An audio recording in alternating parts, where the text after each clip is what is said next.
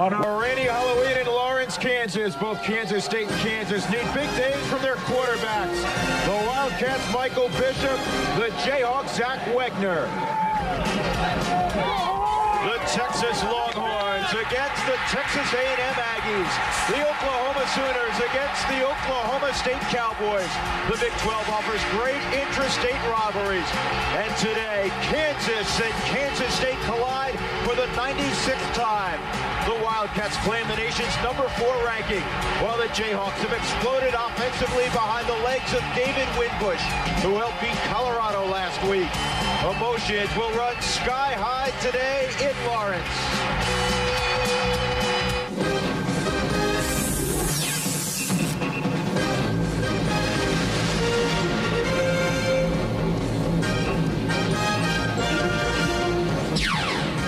Dr. Pepper and your local Dr. Pepper bottler present Big 12 football. Today, the Sunflower State Showdown.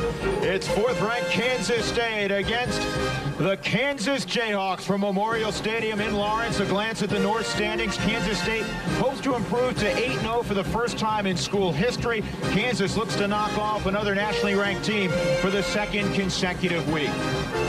And hi once again, everybody. Happy Halloween. Along with Dave Lapham, I'm Drew Goodman. Dave will go out trick-or-treating a little bit later on. Kansas excited. Last week, they had their biggest win in a while, 33-17 over Colorado. And the hero was a guy about the size of the guy who delivers your newspaper every day. Well, that's right, Drew. David Winbush, 5'7". He'll be 170 pounds today because he's going to be soaking wet. He's hard to find behind those 6'5", 300-pound offensive linemen. You can't play peekaboo with him on Halloween here off of the blocks or he's gone. He's got wiggle. He won't take that flush hit. And the numbers that he put up against Colorado, pretty good run defense that Colorado presents, were outstanding. Yeah, 268 yards. He was terrific. Coaches love to talk about the 3 phases of football: offense, defense, and special teams. The thing that separates Kansas State is, Dave, they're awesome in all 3. Just like the New York Yankees, this is the most balanced team in the NCAA. They lead the country in scoring and fewest points allowed. Net punting determines field position. They're best in the country in that area as well. Plus 12 in the turnover margin. That gives them 12 more possessions than the opposition, and that stands them in good stead as well. They are dynamic. Kansas State and Kansas, one of the oldest rivalries in college football. For Kansas, they'll have to slow down all-time ground gainer Eric Hickson, and one of the guys who will be looking in on Hickson, Dion Rayford. The Wildcats and the Jayhawks come on back to Lawrence.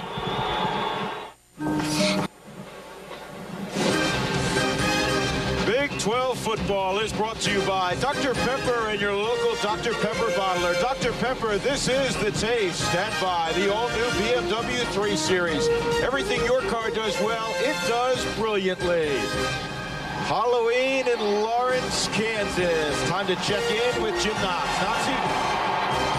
Okay, thanks a lot, Drew. A number of key players will be playing hurt today, and this rainy, soggy Memorial Stadium turf will begin on Kansas State's side of the football. Michael Bishop, I talked to him moments ago. He told me he's not quite 100% with that hip injury. He will wear a flak jacket today. Meanwhile, linebacker Jeff Kelly did not play last week against Iowa State due to a strained knee. He said he's ready to go today. The knee is fine. Meanwhile, Travis Oaks, the other linebacker, he is out today, folks. He didn't even suit up. He has a hip pointer. Other side of the football, you have Kansas quarterback Zach Wegner, sustained a concussion last week. He said the head is fine. He's looking forward to going against that K-State defense. And Harrison Hill, wide receiver, out last week with a hamstring injury. He's ready to go today. So a number of key players are hurt, but they're looking forward to the Sunflower State Showdown. Up next, it's the Dr. Pepper Big 12 Game of the Week. Kansas against Kansas State.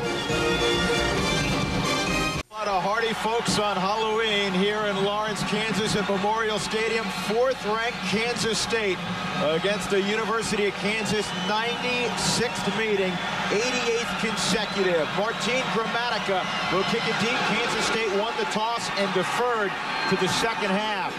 Mitch Bowles watches it take a sloppy hop through the end zone and out. Zach Wegner, who suffered a concussion last week early in the football game against Colorado and went out, will be the starter again this week, and his offensive line has played a whole lot of football together, and they're very good. Justin Glasgow is enormous at close to 320 pounds. The two tackles are good in Lees and Dircher. Harrison Hill, you heard Jim Knox talk about him. He is back in the lineup. He has a hamstring injury. They need a big performance from the redshirt freshman.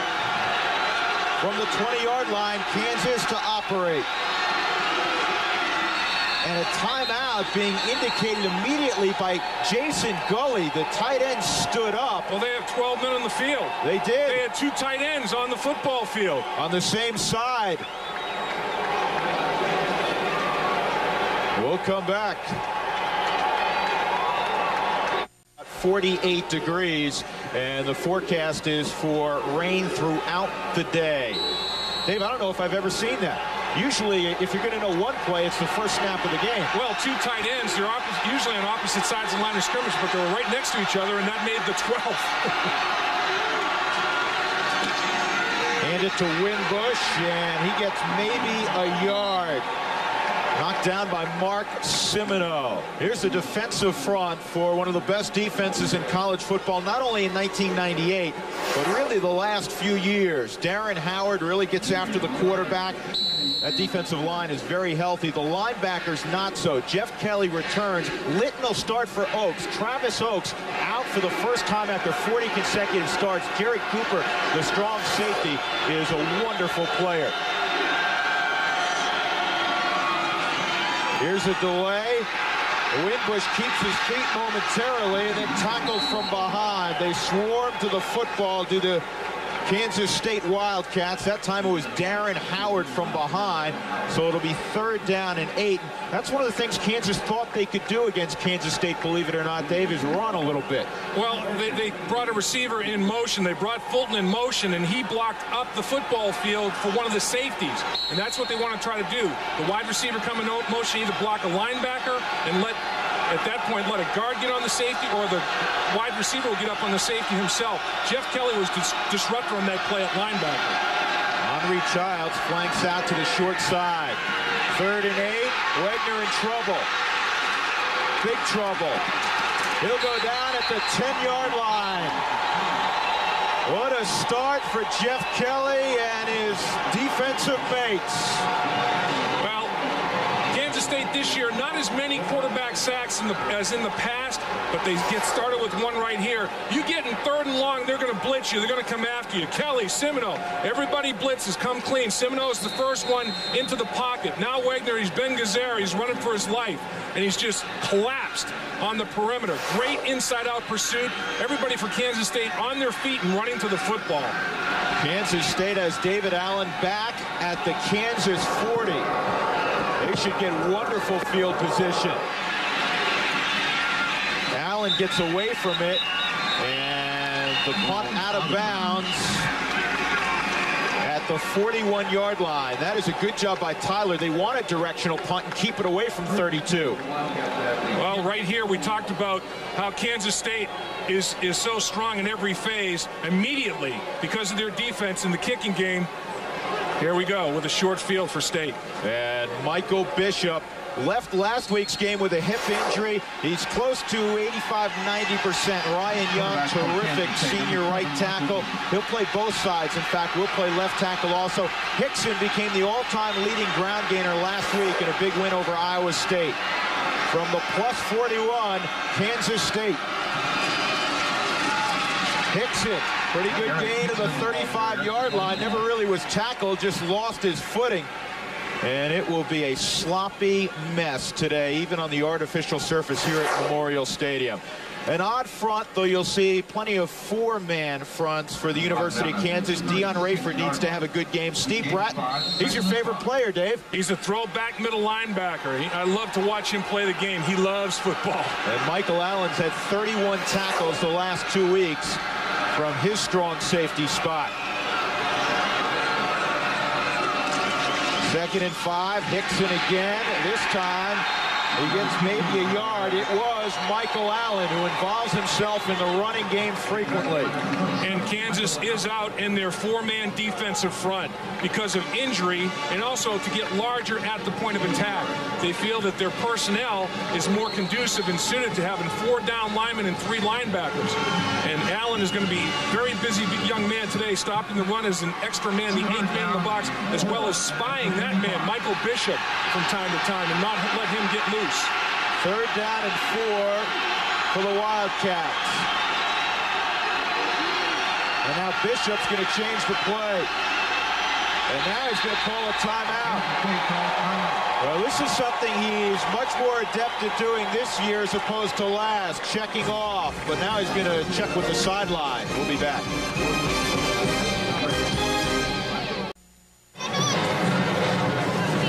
So both teams have burned a timeout. No score. 11:21 to go in the opening quarter. Let's check the keys to victory for Kansas State. Well, they've had 6 out of their 7 games have been at home. They've blown people away at home, but they only beat Colorado 16-9 on the road. Dominate special teams. They are amongst the country's best, if not the best. They want to prove that today. And Jeff Kelly, coming off that knee problem, he wants to make a big contribution today, and he certainly did in that first defensive sequence for Kansas State. Yeah, he got a sack. 3rd down and 4 for Kansas State. Here's the option. Hickson's got some room, and with the second effort, will be very close to a 1st down. Michael Allen made the stop, and Kansas State, anytime they're in 3rd and short, they like to run that option, don't they? Oh, they really do. 3rd and 1, 3rd and 2, that's what they go to very regularly. And also, Michael Bishop, he will audibilize to that option. That's a big play in their offense, no matter who they're playing. Doesn't look like they get a real favorable spot, does it? No, it looks like they're a little bit short. That's with the naked eye. We shall see in a moment. Could be 4 down territory. Dave, with the conditions so poor today, which school does that favor? Well, I'd say probably Kansas State because they're bigger. They have a size advantage up front. But with Michael Bishop having a hip flexor injury, when the field is soaking wet and the temperatures are in the 40s and it's damp, it's hard to get loose. It's hard to stretch. And Michael Bishop right now struggling a little bit. I don't think he's totally loose and free and able. Well, it looks like they're going to go for it, and we're going to go downstairs to Jim Knox. Knoxy? All right, Drew, yeah, field conditions just downright miserable today. They've been squeegeeing the field all morning and all night. Here it is, just to give you an idea of the amount of water on this field. I'm talking about a couple inches of rain. Definitely a factor today. All right, Jim. Might want to bring that home with you. The weather continues to be poor in the state of Texas. Here's Bishop. He's got a lot of room. Wow. He could get to the end zone. He lost the football out of the end zone. That'll be a touchback. Wow. Oh, man. He lost it right at the 1-yard line. The officials are talking about it. Now, if he crossed the plane of the goal line, it's a touchdown. If that ball came free before he crossed the plane and bounded through the back line of the end zone, that is a touchback being discussed right now. Huge play early in this game. Touchback. It is a touchback. Oh, man, what a break for the Kansas Jayhawks. Michael Bishop showing that that hip flexor is not maybe as big a problem as people thought. Nice blocking up front. Bishop takes it up the football field, north and south. Gets a downfield block. Now tuck that ball away.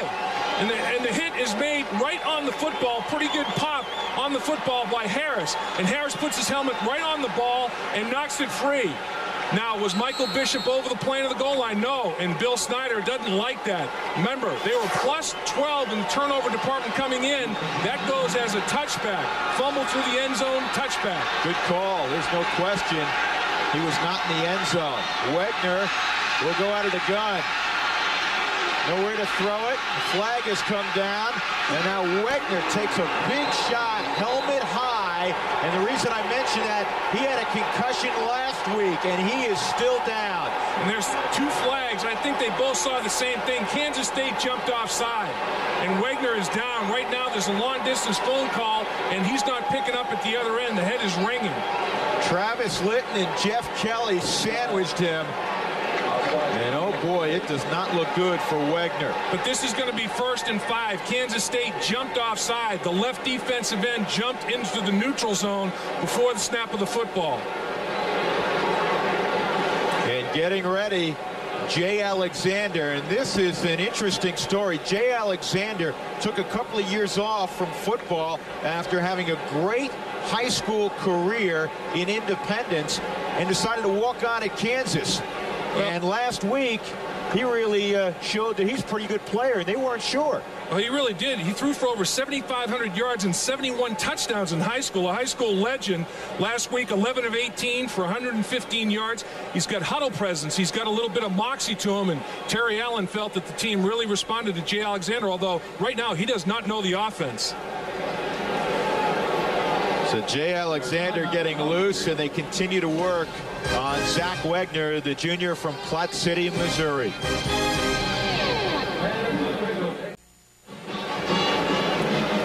Let's watch the collision again. Zach Wegner hit by Litton and Kelly. Boy, you talk about Cocoa, but the two linebackers, I mean helmet to helmet. Wegner gets hit a little bit, but the two linebackers crush each other. And Wegner's got a little bit of an injury to the left hand, but it was offsides. 1st and 5 for Kansas. Kansas State offside. Jay Alexander goes in the game, gives to David Winbush. And when Wegner came off the field, Dave, he was holding his hand. Yeah, his left hand. I think he got caught up in that contact. And I thought I saw some blood coming out of that, off of that hand a little bit. I don't know if it was just from collision on the turf or the two linebackers hit on him. 2nd and 1 after the 4-yard gain. So for the second straight week, Wegner is knocked out of the game. And at least for the time being, Jay Alexander in control. Winbush again. Howard missed. And a 1st down. Pretty nifty run by David Winbush. And we check in with Jim Knox for an injury update. Okay, Drew, it's not another concussion for Zach Wegner. What it is his left hand. You guys are correct. Blood is really coming out of his left hand. He really took a shot from Kelly. A lot of blood Zach Wegner is losing from his left hand right here on the bench. Drew? All right, Jim, than's very much. You just hope it's not a compound fracture of some sort. Yeah, hopefully just some butterfly stitch or two will take care of the problem. Let's hope that's the case. Again, Winbush. And Winbush gets to about the 35-yard line. Jeff Kelly slid over.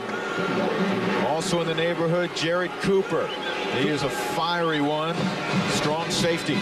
Cooper is very involved. He's basically a linebacker. I mean, he gets up into that box and overloads that box for Kansas State and makes a bunch of tackles. The other thing about Winbush, with his low center of gravity at 5'7", his pad level is under yours. So he has got some surprising power because of that low center of gravity. He can really thump you when he wants to. And Kansas scrambling all around to get lined up. And they have to call a timeout. Second time here in the opening moments of the game that they have had to burn a timeout. And you know what's interesting about this is that yesterday when we talked to Terry Allen and Bill Salmon, the offensive coordinator, they said that they always do a good job of lining up in practice, never have a brain cramp as Zach Wegner is going to the locker room. Yeah, in tears. I mean, he's an obvious pain. The problem is Alexander does not know the offense as well as Wegner. Alexander, they were trying to go empty backfield, and Alexander did not get the call correctly. But here's what Alexander did last week. A lot of it improvisational. Not really sure. In fact, coaches said that a couple of times he ran naked bootlegs the wrong way and still made plays. Here's what he does. He keeps himself alive, finds somebody to throw the football to. Winbush picks up a block on the sideline. Alexander is fiery, and he's got that moxie that Coach Terry Allen was talking about, and the team seems to respond to him. During practice before that football game, Alexander in skeleton drill, 7-on-7 without a pass rush, did not have a completion. And they were scared to death about putting him in a game. Then he goes in the football game against Colorado, goes 11 for 18, and now it's off to the races, and his confidence is built. But right there, it took him too long to get the call made to go empty backfield, and they had to burn a timeout. But they're back in that formation again. Winbush, widest receiver right in front of us, Drew. We wonder how much they're scaled down with Alexander in there. Alexander's going to run it. He has this kind of ability, and he is tackled by Mark Simino. We talked yesterday to Terry Allen about Jay Alexander and what he accomplished last week against Colorado. Unbelievable effort by the young man. He's still trying to learn our offense. We didn't have him in the spring. He had not played football for a couple years, but he's got the intangible. He went out there and he's a leader, and he's a guy that is an emotional leader, and the kids rallied behind that. And we may see it again today, but he's special. Trips to the near side for Jay Alexander on 3rd down and 4. Pressure coming. Ball underneath is low. Trying to get it to Harrison Hill, who was open on the crossing route. Instead, Kansas will have to punt it to Kansas State. And they came with another blitz. Kansas State, I'm sure they're going to heat up Alexander. Ben Lieber that time coming off the edge, hurrying the throw. A lot of times quarterback pressure is not really translated in interceptions or sacks. It's completion percentage, and nobody has completed better than 40% in a single game against this Kansas State defensive unit. They hurry the reads and hurry the throws. David Allen, 2nd in the nation in punt returns, 22.5 yards. He's been in the end zone 3 times this year. And he'll have an opportunity here, and that might have touched him. Yeah, did it. Childs has the football. Excuse me, it's not Childs with the football. The football in the hands of Tywan Aldridge. They're saying that football was not touched by Kansas State. So it's Kansas State football right there. Kansas basically touching the ball dead, not able to advance it for a touchdown. It was not touched by Kansas State during the course of the return. Terry Allen thought maybe it was. He was hoping for something there.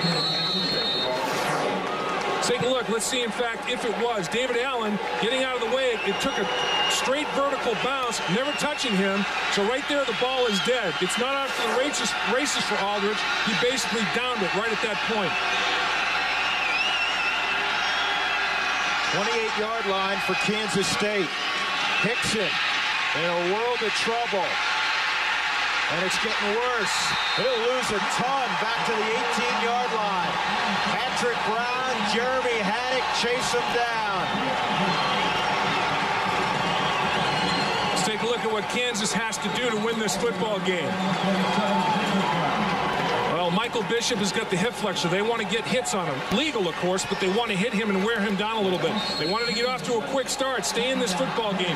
Kansas State has blown people away in the first half. Minimized the 3 and outs. Kansas State's defense, 42% of the time, the opposition offense goes 3 and out. Can't happen today for the Jayhawks. A loss of 10 on that play, Dave. 2nd and 20. Bishop wants to run it. And he's tackled after a pickup of 15. Andrew Davison got him. You know what? I'd say the hip's okay. Yeah, they're not really, they're not melting down that quarterback run package at all. And this is a design play out of the shotgun to Michael Bishop. Watch the left guard, Henley, pull and lead up through.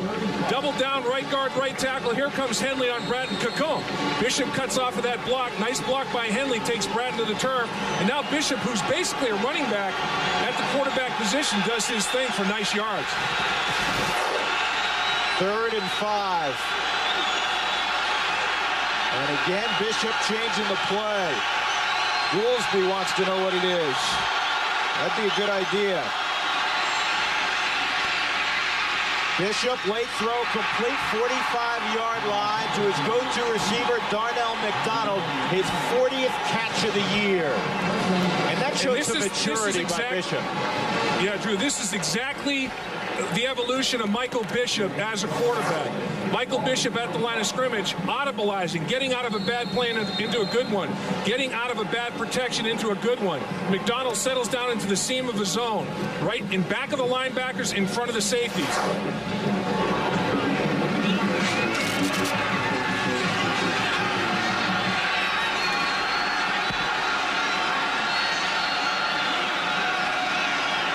From the 45-yard line, 1st and 10.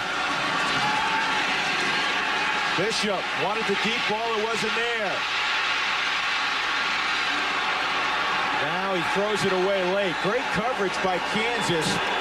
Mike Michael Bishop, if you're playing a pickup game of football, even if you're playing tackle football, he's going to be the first guy you pick. But he's such a marvelous athlete, Dave. He makes something out of nothing. He really does, Drew. And the other quality that he's got is competitive nature. He's got a capital C on his chest, not necessarily for captain, although he is a leader, but for competitor. This kid refuses to lose. That is the bottom line. He absolutely is going to do whatever it takes. If a play is breaking down, he's going to make it into a good play. He's a very gifted guy. Look at the record as a collegiate quarterback. 17-1 here at Kansas State, 42-1 overall in his career. The only game he lost last year, 56-26 in Lincoln against the Huskers. Kansas brings 4. Bishop, all kinds of time, knocked down. At the linebacker level, it was Tim Bowers who got up in the air and swatted away. He was in the end zone last week against Colorado on a fumble return. Well, a lot of times in zone defenses, the key is the pass drop that the linebacker gets. And Bowers got nice depth on his drop, and then he went airborne. That's pretty good play right there by an outside linebacker that's pretty athletic. With that number that he's got, number 16, you wonder if he started his career as a linebacker. He's 6 feet, up to 220 pounds, but I venture to say he came here in the secondary initially. 3rd and 10. It's complete. The catch made by Aaron Lockett. First down, Wildcats, 36-yard line. Andrew Davison tried to make the interception. Bishop has got such confidence in his arm strength that he'll throw the football sometimes to places that other quarterbacks wouldn't even think about. The coverage is excellent for Kansas right here. Bishop says, I've got a howitzer. I'm still going to go for the gusto, and he did. I mean, that coverage was fantastic, but he's got such RPMs on that football. It was to Aaron Lockett before they could recover. 25.8 per reception. Talk about a gaudy average. And he's made McDonald better. Lockett stretching that field. Bishop on the option. That's a good tackle. Late pitch to Murphy. And I think they're going to say he was down. Or are they? No, I think they're letting the play stand. I don't think Bishop's knee was down. Murphy's a special guy. Looking at Murphy, offensive coordinator Ron Hudson said that he looks like Robert Smith, and I agree with that. Long legs, long arms, he's a long strider, got tremendous speed to the edge, but when Murphy and Bishop are in the game, that's where they're going to hurt you, on the perimeter. They want to get Bishop and Murphy on the edge of the football field doing their thing. 2nd down and 5. Murphy remains in the game. And he gets the call. To the 20-yard line goes Frank Murphy, the long strider. And a flag has come in down about the 27-yard line. Is this a face mask or is this a hold? Let's see what we've got here. It's going to be on Kansas by Kansas State's reaction. Personal foul against the Jayhawks. That's going to be a big one, 15.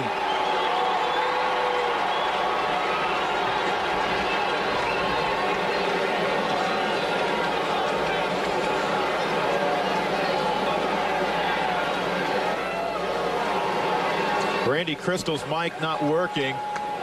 Probably a short circuit in this weather. I don't know how much would work electronically in this weather. Really. It's soggy down there, to say the least. Nice drive by Kansas State, though. And they've done it through the air, but on the ground as well. And that's what they wanted to do. Kansas, least penalized team in the Big 12 this season. They have not self-destructed, which is a good sign for the Jayhawk program. Bishop wants to run. Bishop, big alley. This time he holds the football. A flag comes in. Bishop in the end zone. See if we have a hold down the field here. Boy, that was a very strange. It's going to be a hold down the football field, allowing Bishop to score. I think they're going to mark it off from the point of the infraction. Like at the 1-yard line, they're going to knock 10 yards off. It looks like it's going to be first and 10 from the 11-yard line. It is holding. It's declined. It's against Kansas, not Kansas State, so it's a touchdown. They call defensive holding, not offensive holding. So Bishop's second trip to the end zone will count. And with 4:33 to go in the opening quarter, the fourth-ranked Wildcats are on the board. Martin Gramatica on to attempt the extra point. Bill Snyder likes to keep injury issues private. He says that's K-State's issue and nobody else's, so he doesn't release a great deal of information about injuries. As Gramatica makes it 7-0, there was all sorts of speculation that maybe Michael Bishop was hurt last week, worse than many had believed. I guess not. But Michael Bishop, as you mentioned, Drew, twice has been in the end zone. One time he didn't get there with the football, though. Bubble right here, Bratton. It's a quarterback draw design play. Bishop knows he's going to run over the right guard because there was a linebacker there and no down lineman. Bishop goes airborne and takes it into the end zone. Here's the bubble right here. No down lineman. Look at that cavity. And Bishop knows on a pre-snap read, he's got no defensive lineman lined up over his guard. He's got a linebacker, Bratton, over his guard, and Bratton gets blocked down the football field. Cummins does a good job of sustaining contact enough where Bishop up and over. Boy, that's an athletic play right there. He'd be a pretty good long jumper, I think, as well as everything else. Well, Dave, long jumper, anything. 3 carries, 56 yards for the guy with the strained hip. Absolutely. And what you do in the running game a lot of times, you run to the bubble. By the bubble, I mean where the linebacker ends up lining up in the 4-down lineman scheme.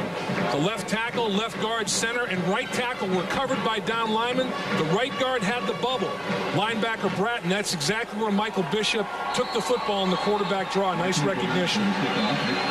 Keep in mind, the drive began with a loss of 10 yards, so they were facing 2nd and 20. Absolutely. It's like off schedule to the max. This is in the direction of Mitch Bowles from the 5. And Bowles gets out to the 28-yard line. Let's take a look at the scoring drive brought to you by Buick. 72 yards, 9 plays, and Michael Bishop from 10 yards away scores the touchdown, his 8th rushing touchdown of the year. Boy, to go 72 yards in just a little over 3.5 minutes. That's pretty good productivity right there. That's getting some nice chunks of yards for yourself. Jay Alexander remains the quarterback. If you're just joining us, Zach Wagner hurt his hand on the second series. Bowles loses a bunch. In there quickly, Kelly and number 40, Jared Cooper. Boy, if Jared Cooper is going to be that involved at the line of scrimmage, involved in a tackle for loss, you've got to start to think about play-action pass and go over the top. Look at the linebackers coming downhill and the safeties attacking the football. Kelly and Cooper. Sounds like a couple of tires combined efforts right there. And they absolutely detonated the play for a flat tire. Nowhere to go for Bowles. They wanted to try to run away from number 40. Didn't happen there. Here's a waggle. Alexander in a lot of trouble, and down he goes. Darren Howard got him. His 4th sack of the year. And the Jayhawks are going the wrong direction. They really are. They're just attacking the line of scrimmage, are the Kansas State Wildcats. They're reestablishing the line of scrimmage backwards. Everything is downhill. Hitting gaps. Penetration is extreme. Nowhere for the quarterback to go. Contain happens. Howard finishes it off. 11 sacks last year. That's his 4th of this season.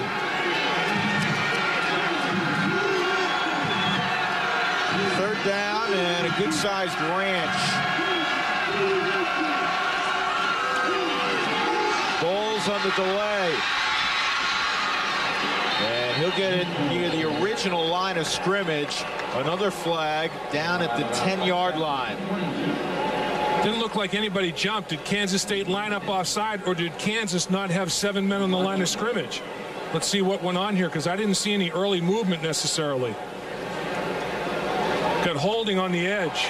Well, the least penalized team in the Big 12 has been penalized frequently here in the opening quarter, much to the chagrin of Terry Allen. Now, what will Kansas State do? Will they decline this and take the football because it's time to give the football up? Or will they take the penalty and try to play more field position problems for the Jayhawks? Looks like they're going to take the penalty and bury him backwards.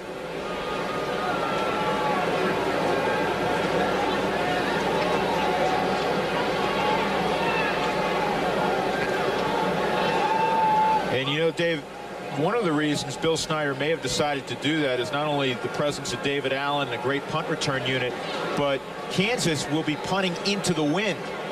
No doubt about that. And also, if they get another play, tackle for loss here, or another problem play, they'll be punting out of their own end zone, and the percentages to block the punt become that much more dramatic. You can really heat them up. 3rd and 28. Ooh, got him there.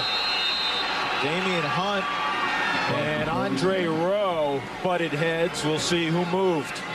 Looked like Kansas State got caught in the voice inflection by the quarterback. Did somebody flinch up front for KU? I don't think so. I think State just listened to the quarterback. And that's the call.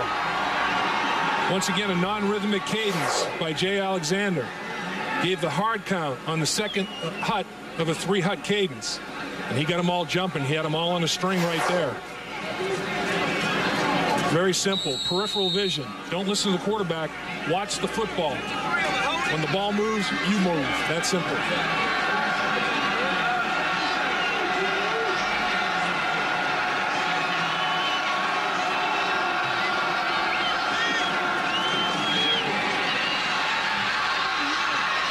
Bowles to the 21-yard line. Dyshot Carter made the tackle, and now Kansas will punt the football. 2:46 to go in the first quarter. Kansas State 7, Kansas nothing. With Dave Lapham and Jim Knox, I'm Drew Goodman.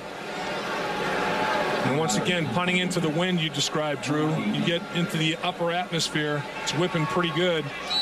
And Kansas State should be afforded excellent field position. Once again, negotiating a short field potentially will be the offensive team.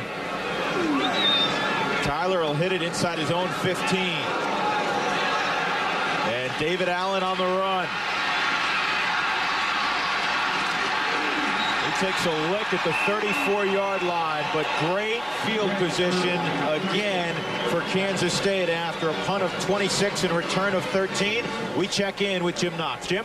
All right, thanks, Drew. Zach Wigner, the Kansas quarterback, will not return to the game. This is the reason why. He took a shot a couple series ago, running with the football, trying to make things happen. He gets sandwiched right here. Kelly really converges on him. Now, it looked that first indication he hit his head. Not so. What happened is his left index finger, deep gash in his left index finger, and right now they are stitching that up in the locker room. Drew? And keep in mind, thank you, Jim, that he throws lefty. Bishop again checking off. 3-step drop, quick delivery. Darnell McDonald, take what you give him, and there's a pretty good cushion there on the short side of the field for McDonald. McDonald, the possession receiver. There's no doubt he works the underneath routes. Lockett will stretch the field. McDonald will work underneath. Until Lockett became available and understood the offense well enough to be a factor, they were doubling McDonald, no more. They can't do it because Lockett will hurt them down the football field. And Lockett had just one catch the first couple of weeks of the season. Since that time, he's really emerged. Goolsby has the football. And Goolsby has another 10. And he's fired up. He gets it about once a weekend. Let the big dog eat. Appropriately named on Halloween, the Cool Ghoul, Brian Goolsby. He much more than his average right there on that particular lug. Nothing fancy, just a quick fullback dive. Piercing the line of scrimmage in a hurry. Nice surge by the left side of the offensive line. Henley got it started. Now you're a blocker again, big fella. That's it. You had your bone. Well, again. Well, maybe not. He'll have the first down. He got a couple to the 11-yard line. Dave, you love watching the fullbacks and obviously offensive line play where you toiled in the NFL. This guy is about as good as you'll see in terms of lead blockers, isn't he? He gets after it. I mean, he definitely does not shy away from contact. He loves the collision, and he lives vicariously like linemen do. When his back, Hickson rushed for a career school record total. You know, he took he lived vicariously through that. Here's Hickson off the lead block by Goolsby, but the blue shirts do a good job. Steve Bratton around the football. Also, John Williams, the nose tackle, who hates being a nose tackle. He says, I wish I was a linebacker. The only problem, John, is you're 300 pounds, and this side of Levon Kirkland, you don't see too many 300-pounders in two-point stance. Let's take a look at what Kansas State has done in the red zone. 89% of the time they convert in terms of field goal or touchdown, but their touchdown ratio pretty impressive as well. This year, 28 touchdowns and 38 red zone journeys. That's pretty nice.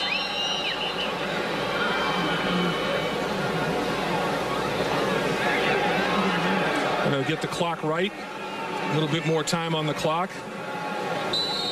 That or isn't that the universal sign to raise the roof and get crowd noise from Randy Crystal? Don't usually see the referee asking for more crowd noise.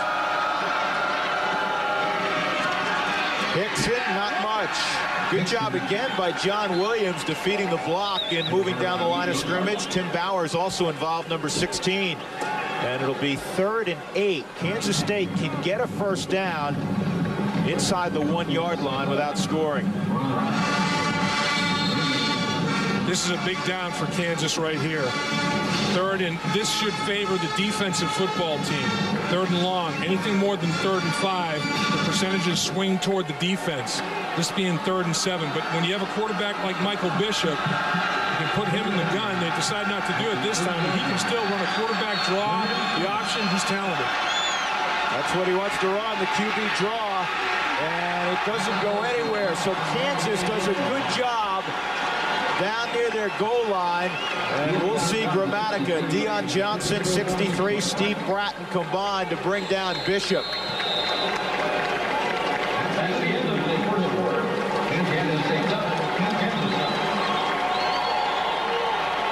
The field goal will come at the other end of the field. The first quarter history, Kansas State leading Kansas in Lawrence 7-0.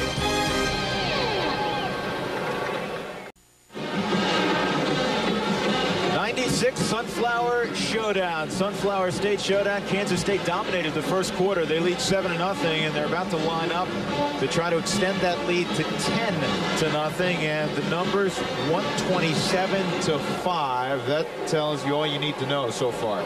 Look at this. Look at the field position advantage that Kansas State has enjoyed. That turnover was costly. It cost Kansas State 7 points. That was the Michael Bishop fumble before he crossed the goal line that dribbled through the back line of the end zone for a touchback. We saw Gramatica hit his 65-yarder earlier this year, and this one is good, but it won't count. Evidently, there was movement before the snap. Little early movement by Kansas State on the edge, it looked like.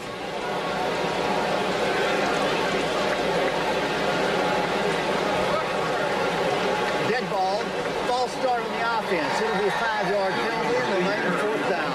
Now, the problem, obviously, distance is not a problem for Martin Gramatica in a day like today. The problem is the plant foot with the slick turf. You have to have there's 3 phases to a successful field goal. Good snap, good hold, and good kick. And in the wetter the condition, the tougher it is to execute all 3 phases successfully. And when Gramatica approaches the football to get a firm plant and follow through, it gets a little more dicey as this field gets soggier and soggier. This is a 35-yard attempt, so they could probably withstand another 7 false starts. Right. Good snap, good hold. Gramatica knocks it through. They hit it into the wind, no matter. 10-0. Kansas State. Just, do a little scuba diving out there or something. Or maybe the Penguin. Yeah, really. 10-0 Kansas State. Drew Goodman, Dave Lapham, Jim Knox from a drenched Lawrence. And this is a high spinner. Fair catch is called and made by Henri Childs at the 26-yard line.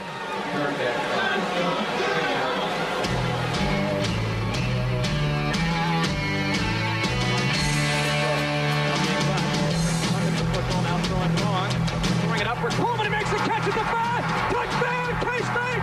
Touchdown, K-State! Touchdown, K-State! Touchdown, K-State! It's a broken play, and Kansas State gets a touchdown to take the lead 16. That was 1991. last year Kansas won. As David Winbush gets to the line of scrimmage, and that is all. Just 5 yards of total offense for the University of Kansas thus far. Well, the Kansas State defensive football team allowing like 72 yards per game on the ground, second best in the country, 2.1 per rush. That is unbelievable, allowing only 2.1 per rush on the season. Mark Semino over 100 tackles each of his first 2 years at Kansas State. They're so balanced defensively, he might not get to 100 tackles this year. And now a flag has been thrown by the referee. I think he'll pick it up. Kansas coaches came onto the field, and I think that was the penalty flag. No flag on the play. Timeout was called. Right, and the timeout had been called. When he saw people coming off the sideline, he flagged Kansas, but they had already called the timeout, so Terry Allen's safe where he is.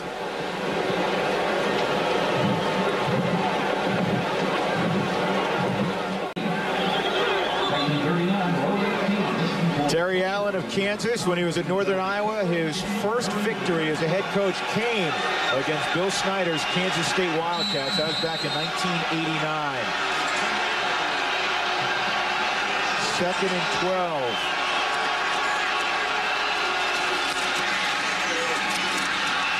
They tried to swing it in the flat to David Winbush, but Jay Alexander led him too much.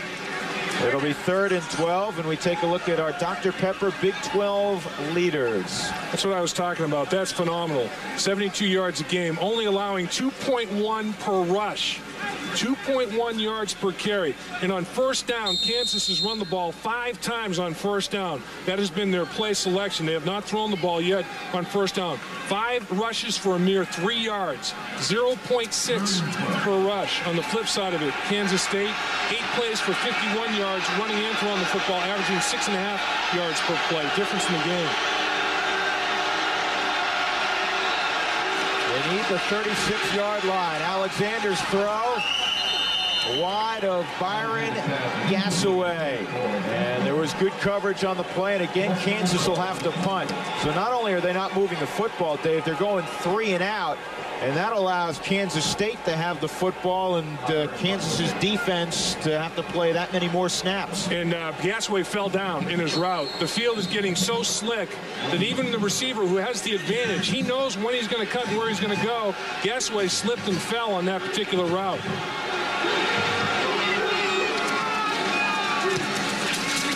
Tyler with the win. Allen from the 43. Good coverage downfield. Excellent job downfield. That was Aldridge. Punt of 33, a net punt of 33. Well, this year there's a new ranking to tell you about. The Bowl Championship Series. 1 versus 2 will happen January 4th in the Fiesta Bowl. And the first time this ranking has come out, Dave, UCLA 1, Ohio State 2. Kansas State is 4th. Kansas State is 4th, mostly because of difficulty of schedule. UCLA's got the toughest schedule in the country. Ohio State's number 16, Tennessee number 2.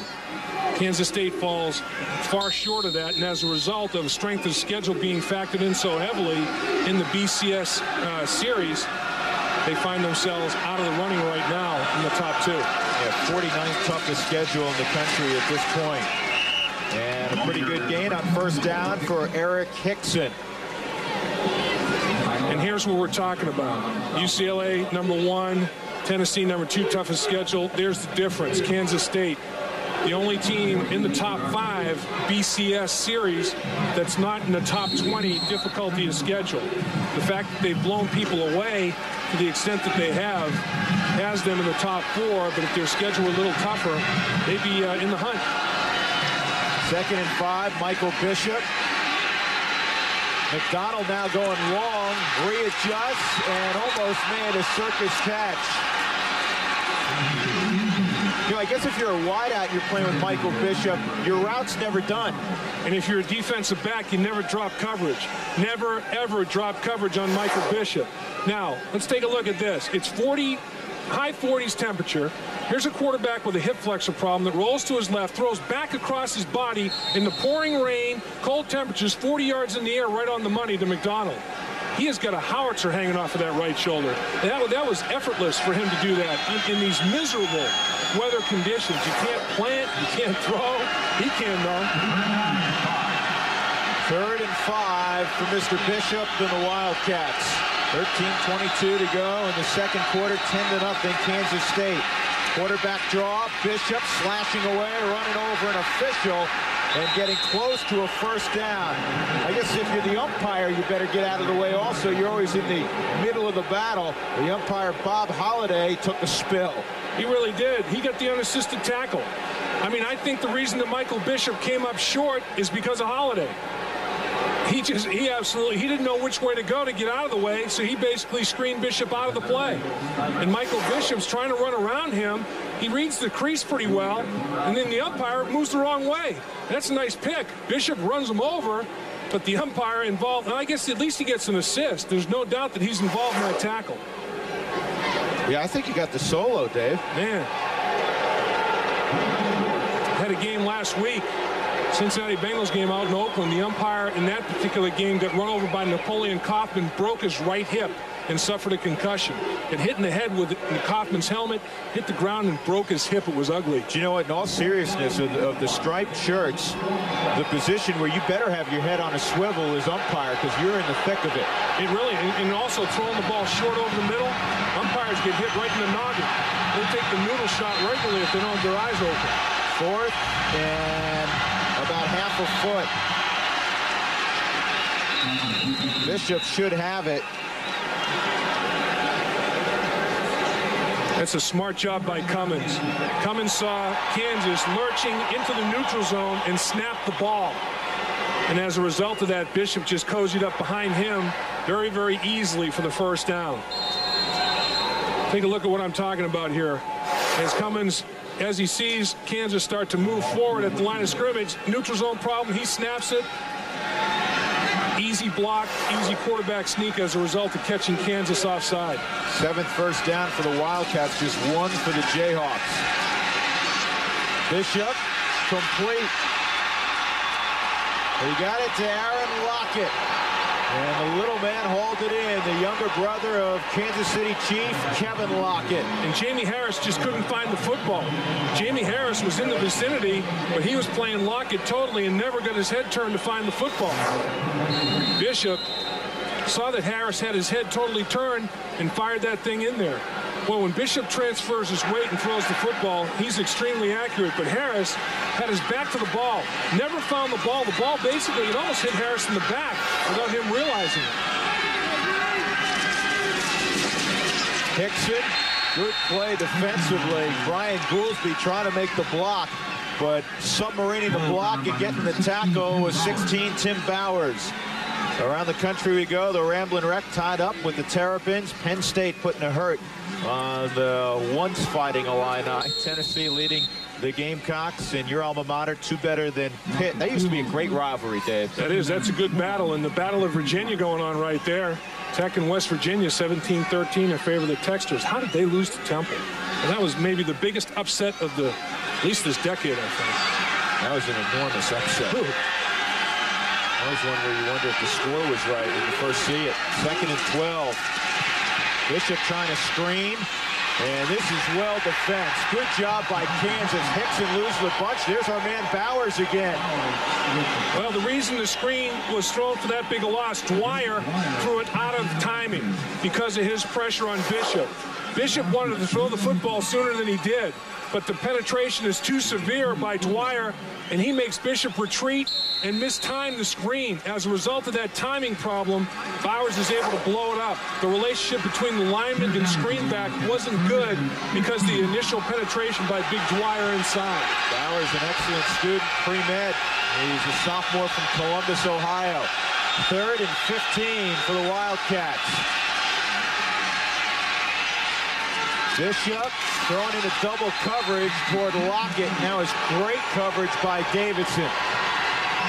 Andrew Davison was there, and Gramatica, I'm sure, will come on the field on 4th down. Well, one thing that Michael Bishop will continue to do is because of the immense confidence he has in his throwing arm, force the football, and that is flat double coverage. There's no way, absolutely no way. He tried to throw a lone outside, but there's no way that his receiver could make a play on that football. There was another better option to go to, but Michael Bishop, instead of checking his reads short to deep, his are reversed. He reads deep to short.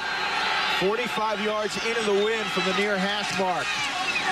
Certainly he has the leg to get it there, and he does. Wow. And he celebrates like nobody else after a successful field goal. He was the best kicker in the land last year. He may be again this year. Elevation he got, even on the 65-yarder. He hits those long field goals with a 9-iron shot. Most people have to get out the 1-iron. He's still lofting that bad boy. This one he kicks short again. And Childs will get to the 30-yard line with the football. We have another update, by the way, on Zach Wegner. We know he's done for the day, and evidently he did get another concussion, Dave. Yeah, he took a shot in the head, although the linebackers, the main brunt of the collision was between the two of them. Wegner was caught in the middle initially, and the fact that he sustained a second-degree concussion last week, didn't need much of a hit to sustain another one this week, so head's a little bit delicate right now. I wonder if he'll be ready to go final 2 weeks of the season. All kinds of movement. Ball's loose. And a lot of ugliness. Well, you had Kansas State in the neutral zone, then you had Damian Hunt jumping early at the offensive line, but neutral zone violation, was that prior to, or is it offset by the jumping early? Let's see what the call is. Dead ball. False start on the offense. They get Hunt. First down. Terry Allen's team was fired up this week. He said, we're tired of being second bananas in this state.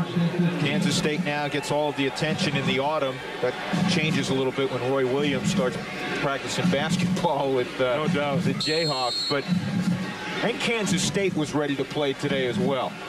Yeah, they came out fired up. I mean, they knew they had to match the emotion and intensity that Kansas was going to start this football game with, and they did. And there's a completion of Michael Chandler, 20th consecutive game that Chandler has caught a pass in. Short of a first down by a bunch. Dyshot Carter had the coverage. It'll be 2nd and 9. Now, even though you're 2 scores down, you don't want to abandon the running game if you're Kansas. They ran the ball decently against Kansas State last year. You don't want to get one-dimensional because then you're playing right into Kansas State's hands.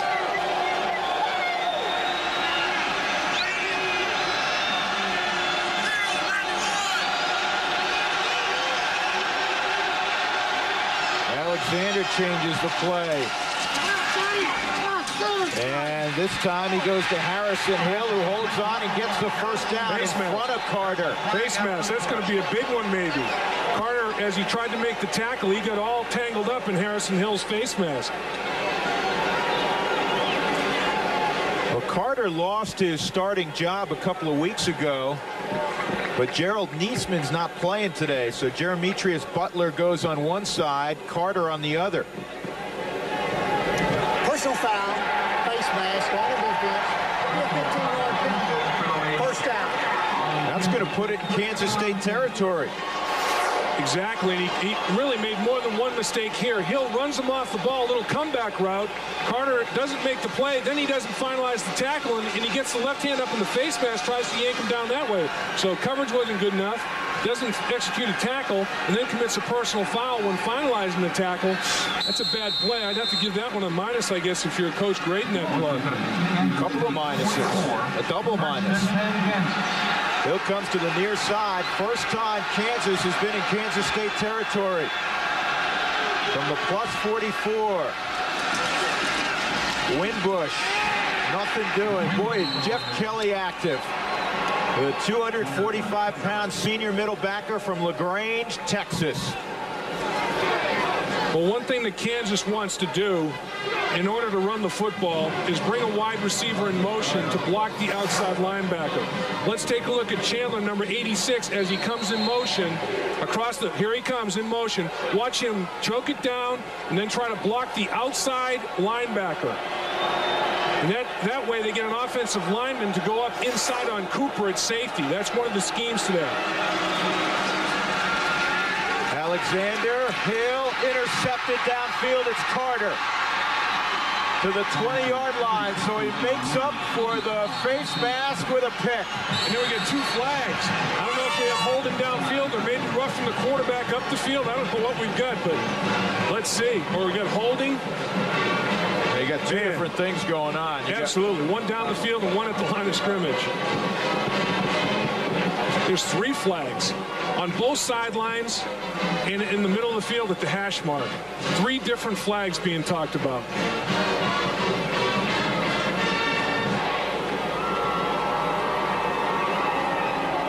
Carter actually came off his receiver to make the play. Right, the ball was overthrown and Carter made the play. Well, there's multiple fouls going on here. I don't know if we've got an offset. One possibility is Kansas State, they really put a lot of pressure on their linebackers in coverage, and Semino is working against Harrison Hill on that particular play. They may get Semino for a little bit of a defensive hold. You can't chuck or grab 5 yards past the line of scrimmage. And may get him for some defensive holding there. Let's see how this is going to shake down. Boy, you got a zebra convention going on now. Multiple fouls occurring on this bad boy. One thing we can tell you is it looks like the rain has stopped, sort of. For now. We have multiple fouls on the play. Yeah, we knew that. We have pass interference on the defense. We have an illegal block on the defense. We have a dead ball personal foul on the defense. Wow. Boy, a triple header against the defense. You just give him a touchdown? What's the deal? Walk off 45 yards? No, interference. Kansas State should get the football. Interference, I don't know. Well, it's interference against Kansas State, so Kansas holds on to the ball. Kansas should get the football is what I'm saying, right. Interference against Kansas State, Kansas holds on to the football. And that's the bottom line. That was the biggest of the fouls. They must have called Semino working against Harrison Hill down the football field. That's where the interference took place, and that's the reason the ball was overthrown, is because Semino rerouted Hill by grabbing him, and he didn't really get the distance on his route that Jay Alexander was contemplating. So that's the major penalty. They're going to mark the yardage off on the pass interference against Kansas State, which will give Kansas retention of the football. Yeah, unfortunately for Kansas fans, they don't get to mark off all of those. You don't get the accumulation of yards. No, you just get the football and be happy with that. But boy, a 3-bagger against one football team, I haven't seen that in a while. I don't think I've seen that in a while myself. Oh, they are marking it all over. Well, the dead ball. Defensive pass interference. The second penalty being enforced is the dead ball foul. They'll get 30 yards out of it because the other one was after the play was over. Exactly, the whistle had blown. 45 yards in penalties on this drive for Kansas, and you know what? That's what Bill Snyder's wondering on the sideline. Why the double foul? He didn't realize that the other play was a dead ball foul. He thought that it all happened during the course of action, not after the whistle. It will be explained to him. He thinks it's offsetting. That's where his confusion is. All 3, he doesn't realize all 3 penalties were against his football team. If they can punch it in the end zone, we have a football game again. 9:20 to go in the second quarter, 13-0, Kansas State. He thought one of these fouls was against Kansas, not all 3 going against his football team. He gave the indication of offsetting penalties. I think he thought the illegal block below the waist was against Kansas, not against his football team. We have a moment. Big 12 fans, how'd you like to win a trip to the Big 12 championship game? It's easy. Just answer the Nations Bank Salute to Excellence question. The question this week: who holds a single season record for most receptions at Kansas State? Some good receivers there. Michael Smith, Kevin Lockett, Darnell McDonald, and Greg Washington. And if you know the answer, visit the Nations Bank website at nationsbank.com/sports. All correct entries will be entered into a drawing for a trip to see the Big 12 championship game. Participants must be 18 or older. See, if you were going to wear a costume to the game today, Dave, yes, those plans are wiped out. You just got to put those big yellow rain gear no doubt on, right? Yeah, you just wear the big old rain gear, raincoat. Not many umbrellas. I guess they don't allow umbrellas in many stadiums anymore. There's a few umbrellas out there, but lots of rain gear, I'll tell you that. After the march-off, 1st and 10 at the 15-yard line for Kansas.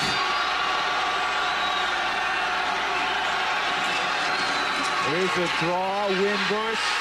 There's just nowhere to run. Kelly hit him initially, and then Joe Bob Clemens finished him off. Jim Knox, what do you have? Drew, Zach Wigner continues to be in the locker room, and here's the latest. He took 25 stitches on his left index finger. This is the play that he got injured on in the first quarter. He also suffered his second concussion of the year, and his father, Steve, tells me he is through for the season. Wow, through for the season because of the concussion problem. That's a shame. He had never had a concussion before.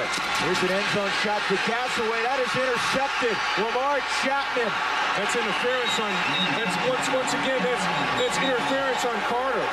That's the third penalty, I think, on this. Or no, he had the interception that was nullified. Second interference penalty on Carter. He absolutely obliterated Gasaway's effort to get to the football. You can't do that down the field. The reason it was thrown as an interception is Carter just took Gasaway right out of the play. If that's the case, 4 major penalties on Kansas State in this one drive. And it's wiped out 2 turnovers. Amazing. Take a look at the right of the screen as we look at the fade that's being run. Alexander goes airborne with it. And right there, Carter is absolutely just taking Gasaway down to the turf, pushing him around. That's the reason for the interception, a flagrant pass interference. That's 2 of those on Carter. Carter had a face mask penalty, or excuse me, had the face mask penalty and the pass interference. And then, of course, the dead ball foul. 3 majors on Kansas State. They're self-destructing on this drive defensively by penalty. 1st and goal at the 8. Winbush. There's just nowhere to run. Damian McIntosh, Andre Rowe, the 2 D tackles on the line of scrimmage right now for the Wildcats. There's McIntosh. He goes 290 from Hollywood, Florida, and Rowe goes 290 also from the state of Florida. And red zone defense pretty good. Almost just over 50% of the time has the opposition put a touchdown on the board. And that's what the defensive responsibility is right now. Bow your back because you're self-destructive with penalty and limit it to nothing more than a field goal opportunity. On the fade, Chandler, touchdown, he caught it. So Kansas right back in it. Well, they got Butler turned around.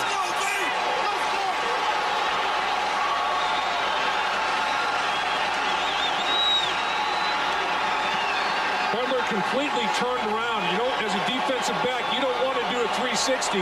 And Chandler had him spinning like a Tasmanian devil out there in the corner.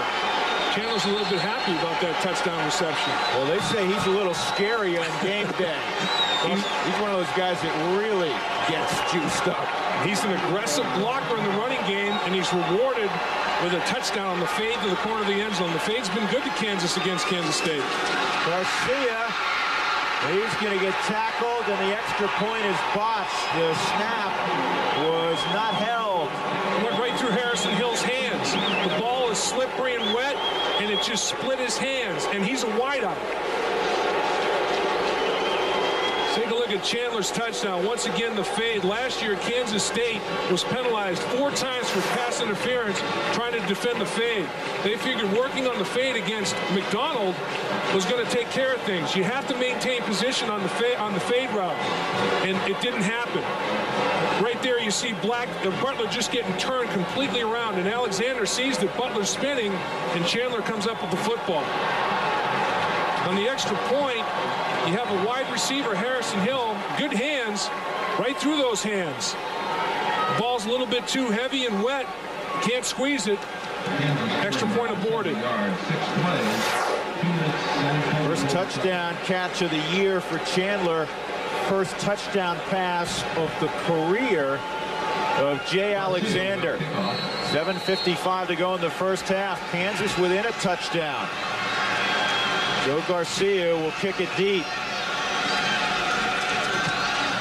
Oh, they pooch it.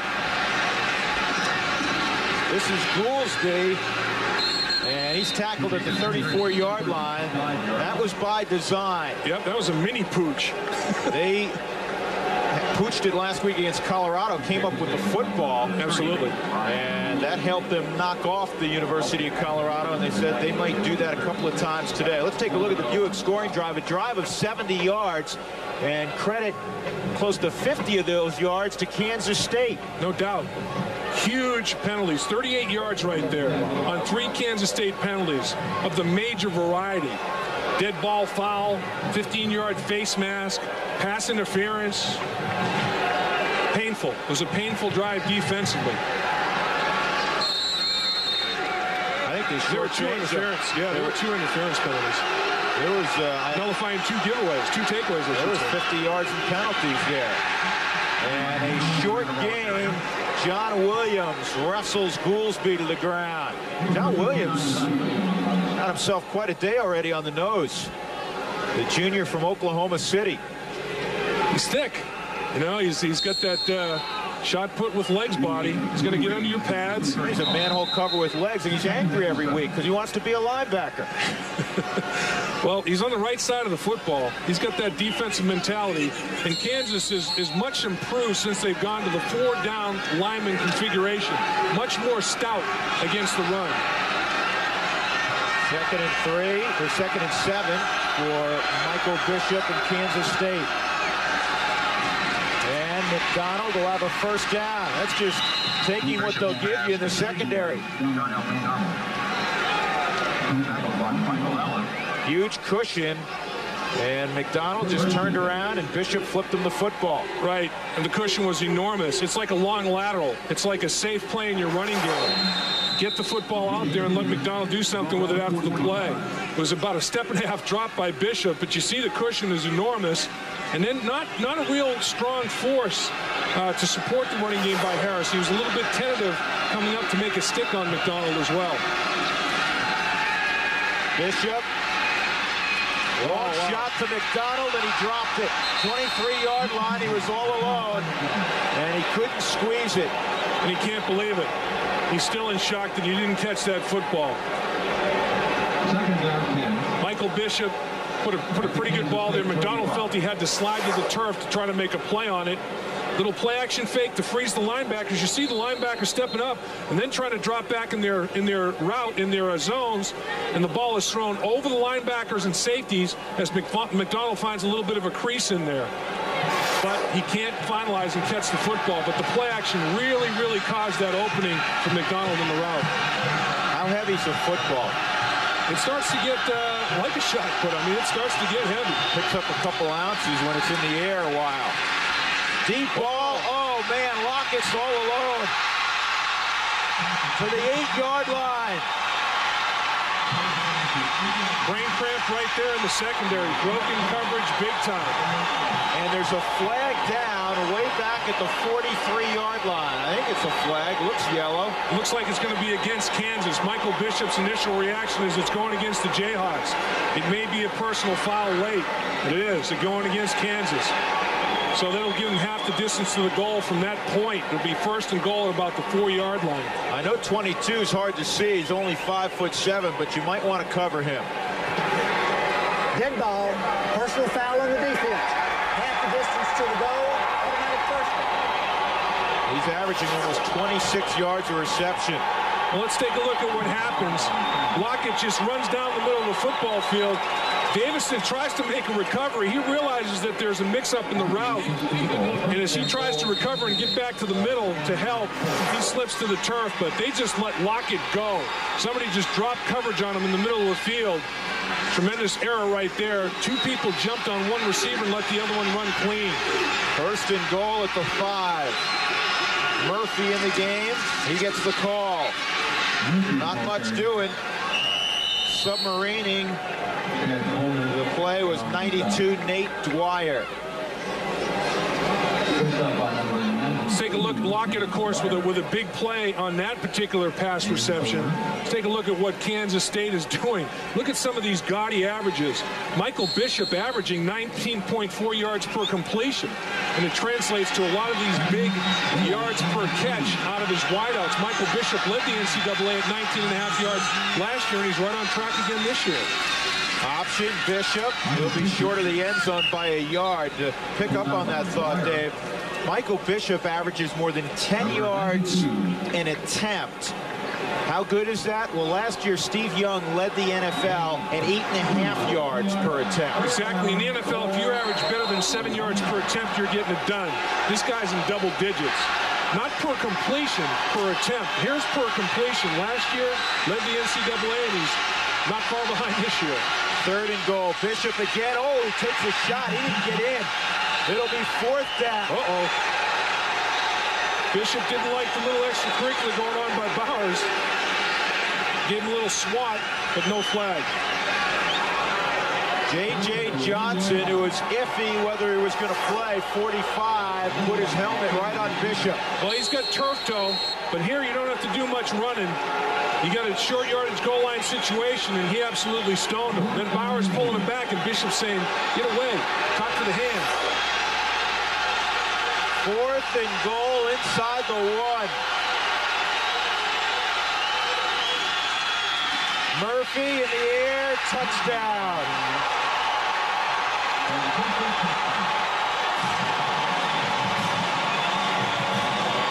No doubt, Bill Snyder, absolutely no doubt, didn't want to think about it at all. We're just going for it. Run to the shadow of the goal line. If we can't get this half yard, we don't deserve this football game. Try to recapture the momentum that Kansas generated by his defense, penalizing themselves a lot on the prior drive, but Kansas right back in the game. They want to answer momentum with a big drive of their own, and they did that. Murphy up and over. He's not a bad guy to go to on the goal line. He's got 42-inch hops. Shoot. Gramatica, line drive, extra point. Right through there, and Kansas State extends their lead to 14, 20-6 with 4:32 to go in the first half. Let's take a look once again at the touchdown by Murphy. It starts up front. You have to at least neutralize the line of scrimmage on the goal line so the linebackers can't come over the top and stone your running back in. Allen tried to get it done, but there wasn't enough of a surge. Nice surge, actually, by Kansas State's offensive line, getting it pushed in the middle where Allen just can't get a hit on Murphy on the other side of the line of scrimmage. You know, Kansas State has had the football 5 times today, Dave. First time they fumbled through the end zone going in, and they lost it on a touchback. The other 4 times, touchdown, field goal, touchdown.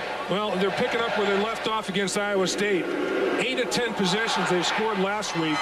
They had a school record 37 first downs, and they had the ball for over 40 minutes. Played keep away against Iowa State. So this offense, averaging over 52 yards a game, is a buzzsaw. I mean, it's very tough. There's no question about it. They've outscored people by 188 points in the first half. They've only given up 27 points, and they've scored well over 200. It's amazing. Yeah, if their games were boxing matches, there'd be a lot of TKOs early. And then the thing is, in the third quarter, their defense has not allowed a point all year. They have not been scored on in the third quarter, Kansas State. Childs from the 10. And Childs out to the 33-yard line. Pretty good burst by the kid whose daddy was a star tight end in Manhattan. Let's check in with Jim Knotts. Okay, Drew, coming up at halftime, Dave's coaching tips takes us into the film room. We'll also take a look back at some big plays in the Big 12 and look ahead to other Big 12 action later this afternoon. That's coming your way at halftime, Drew. All right, Jim. Who gave him that umbrella? I thought he said he was going to go without it today.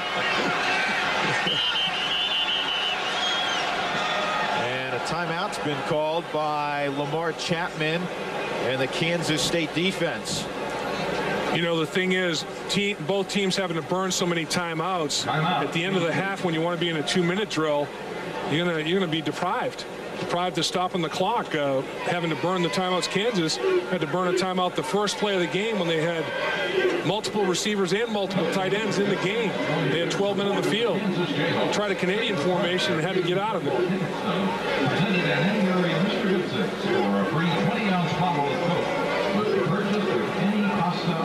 Well, it's 20-6 with 4:22 to go. If you're Terry Allen, you'd love to somehow put another drive together and get a few points and be in the game. I think his goal was to try to be in the thing in the second half, Dave, and somehow come up with a big play and pull the upset. Well, that was what his goal was when we had them earlier against Texas A&M, and they did find themselves in a position in the fourth quarter of that football game. A&M had to go on a long drive to win it by a field goal at the end of that football game, and of course he executed that game plan with great success against Colorado, winning that game by a couple of scores. So that is the plan, to be in the hunt in the fourth quarter, see if something can happen. Trips to the near side, 5 wideouts, empty backfield. Blitz coming, Alexander gets it away, Childs had it and couldn't pull it in.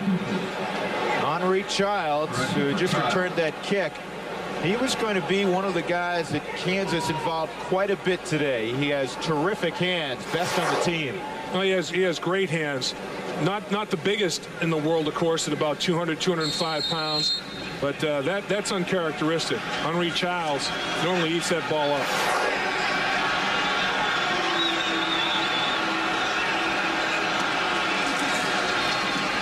Winbush. And he spins for a first down. He's a whole lot of fun to watch. Just 5'7". They call him the Colleen Comet. Of course, there was a Comet back here who played in the 60s who was a pretty fair running back. Dale Sayers, one of the greatest ever. And Winbush, if you're having trouble with him running the football, put him in the slot and throw him the football. They're utilizing him as a receiver now. Empty backfield, he's the widest receiver in the formation.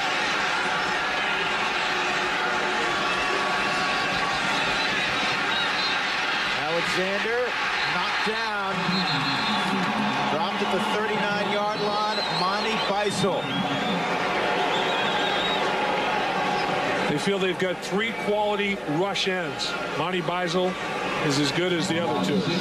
Monty Beisel in the goal line will play a little fullback for you, too. In fact, that may be his position if he is afforded the opportunity to play at the next level. Maybe a Rathman-type fullback down the road. Who knows? Yeah, he's a guy that Kansas State 8-10 years ago wouldn't have been able to sign. He was a parade All-American coming out of Douglas, Kansas. Guys like that just didn't go to Manhattan. Now they do. 2nd and 16. Childs flanks out to the left. Here's Winbush. And if Chapman doesn't make that tackle, Winbush may be gone. Best gain of the day for David Winbush. And Norris is the guy that got it started. Norris is fullback, does a nice job. Watch Norris seal the perimeter right here. That's an excellent effort by Norris as he seals the edge and gets Winbush off and running to the perimeter. You know, if you give Winbush a little bit of room, he's got some wiggle, he'll make you miss. 3rd and 1, he got 15.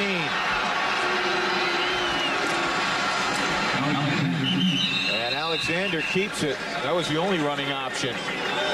They were empty in the backfield. Clock stops with 3:02 to go in the first half. Timeouts would come in handy right now. Devoid of timeouts, though, due to problems early in the football game personnel-wise.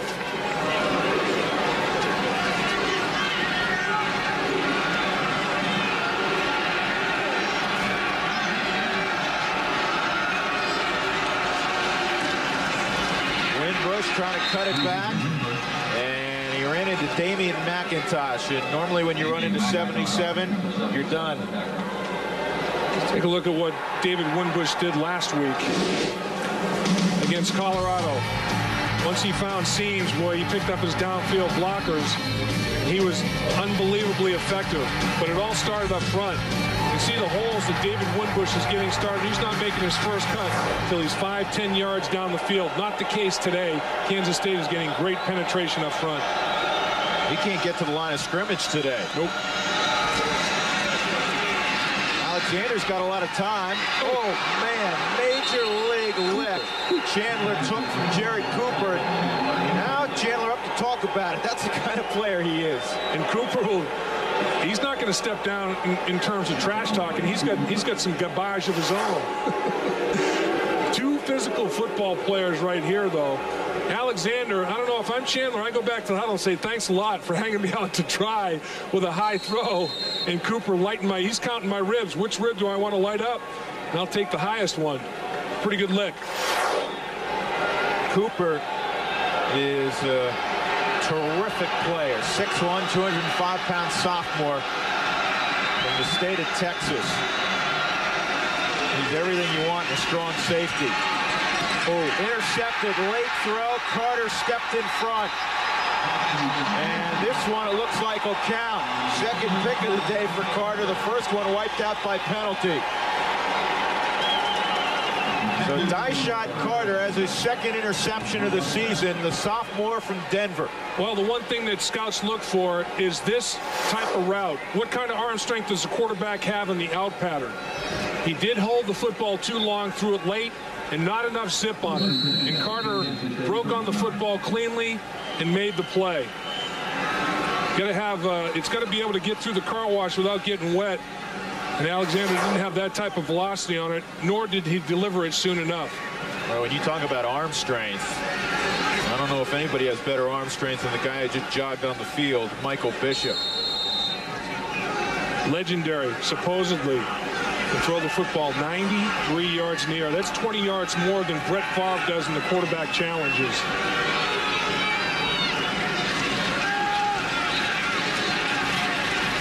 Bishop. That's a tremendous throw to his tight end, Justin Swift. That thing was a blue dart. And Justin Swift is loving life right here. Normally the tight end has been staying in and helping in pass protection because the offensive line's been struggling a little bit. But now they feel they can release the big tight end down the middle of the football field. And he makes a great catch of the football, delivered nicely from Bishop.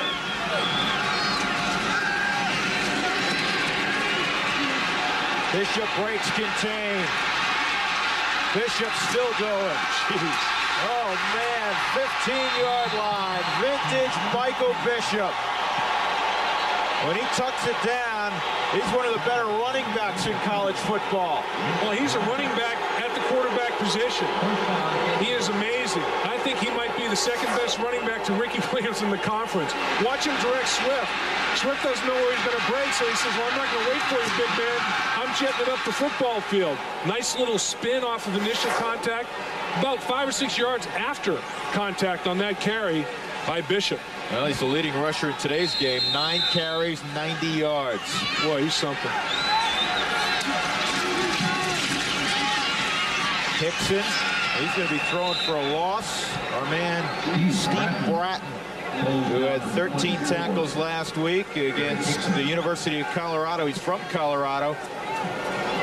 And the coaching staff said if there was one game left in his career, he wanted to play against CU, and he's the Big 12 Defensive Player of the Week after his performance. Didn't get recruited by Colorado. Paid him back last week. Bishop on a blitz in trouble, and he gets away. Running through tacklers. Wow. To the 1-yard line. That's your quarterback lowering his pads. Well, I mentioned it before. He's playing hip flexor problem? Jeez, I'd love to have his hip flexor problem. This guy has got a capital C on his chest. He will compete. Already responsible for 242 yards offense. Look, the pressure gets there. They've got him dead to rights. 3 people. They lose contain and he makes them pay. You have to finalize that. If you're Brown and you're right on top of Bishop, and then once he's out to the outside, he's running through defenders. It takes 3 to bring him to the turf, but Patrick Brown had him dead to rights, and Bishop just broke contain, got outside, and then it was payback time. You know what? You look at all the great runners, and it seems like even on a wet field, they seem to be running in 75-degree temperatures and don't see any of the rain. He's amazing. Well, 6 years ago, a relentless defensive effort helped Kansas shut down Kansas State 31-7. Let's flash back. Look at the pressure that Kansas State is providing right here. If I'm not mistaken, this football team, Gilbert Brown was involved defensively.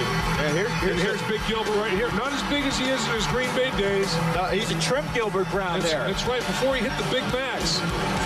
But this defensive effort by Kansas was outstanding. And it's the last time, 1992 is the last time that Kansas beat Kansas State. And they did it handily because of that defensive pressure coming from everywhere.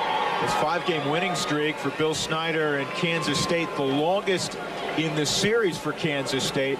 At one point, Kansas won 10 in a row back in the 60s. Well, they're on a school record 15-game winning streak overall right now. And that's second to UCLA nationally. UCLA has won 16 in a row. Michael Bishop, over 100 yards rushing in the game. And look at the comparison, 97 and 98. Just one pick this year, Dave. One pick to 15 touchdown passes. That ratio is off the charts. And the completion percentage. Last year, a paltry 43%. Now, 52%. Dramatic improvement. Murphy back in the game in the deep eye.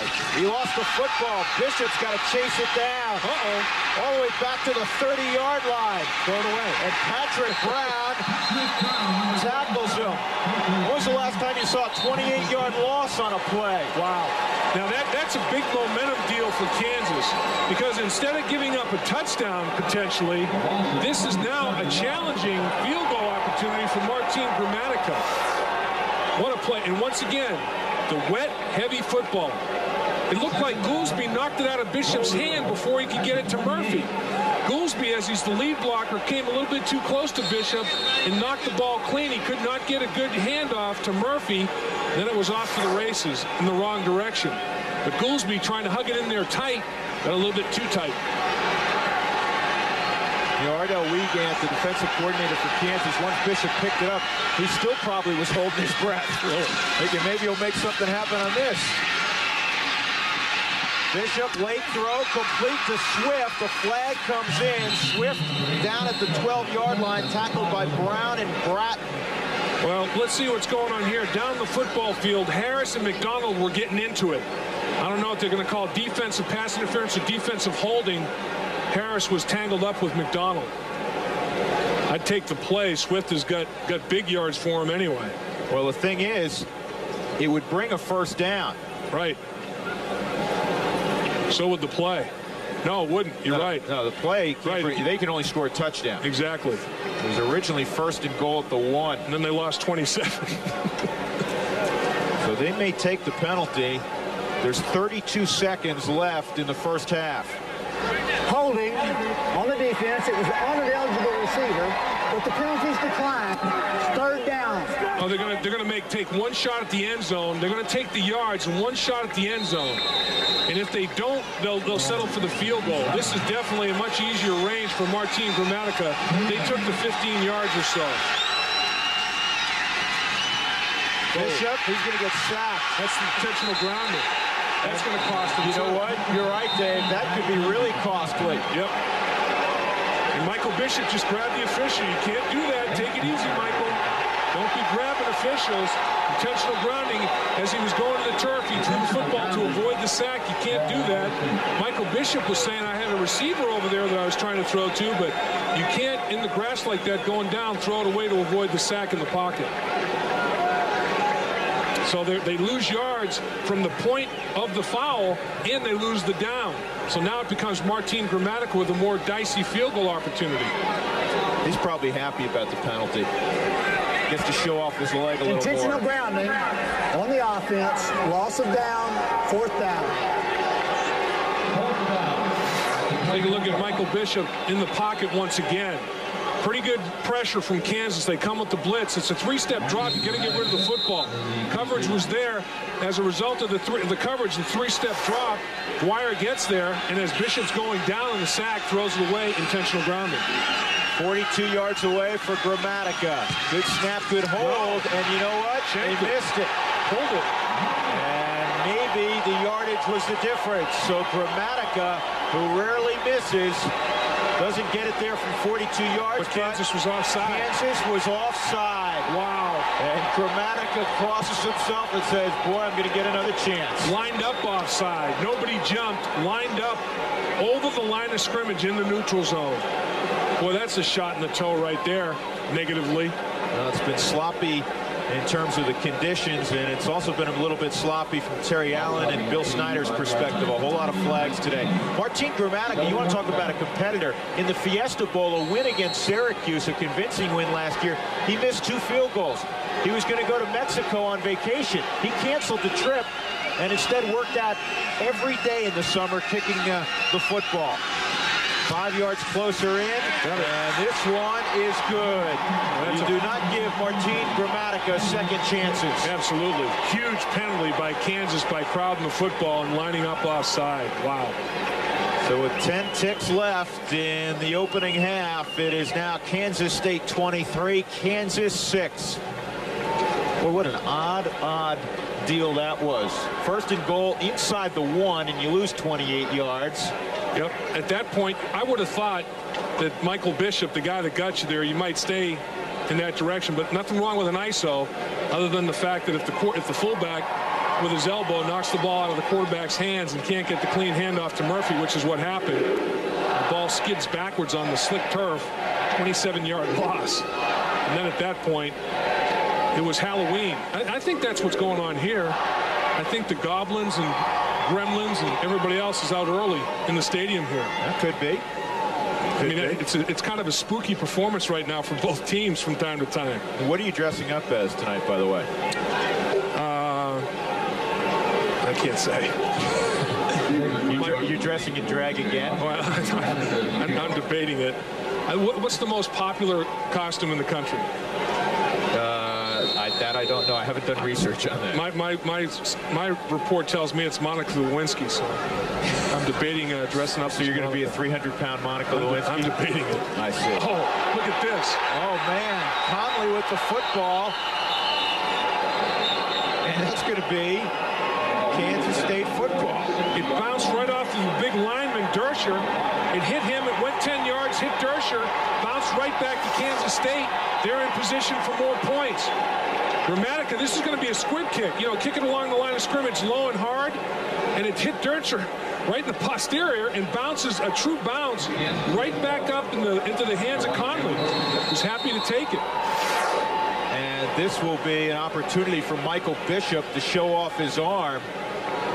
If this was not into the wind, Bill Snyder might elect to throw Gramatica out there. We saw him do that right before the end of the first half against Northern Illinois, and he thumped a 65-yarder. The longest in NCAA history since they got away from the tee. The outcut, and McDonald out of bounds with 1 second left, and here comes Gramatica. And again, this is going to be into the wind, so this is a lot more difficult. It will be in the neighborhood of 60 yards. In fact, it will be a full 60 yards away. And once again, a lot of times you're fearful of the low kick. But Martin Gramatica, watch the elevation that he gets on this football, even though it's a 60-yard attempt.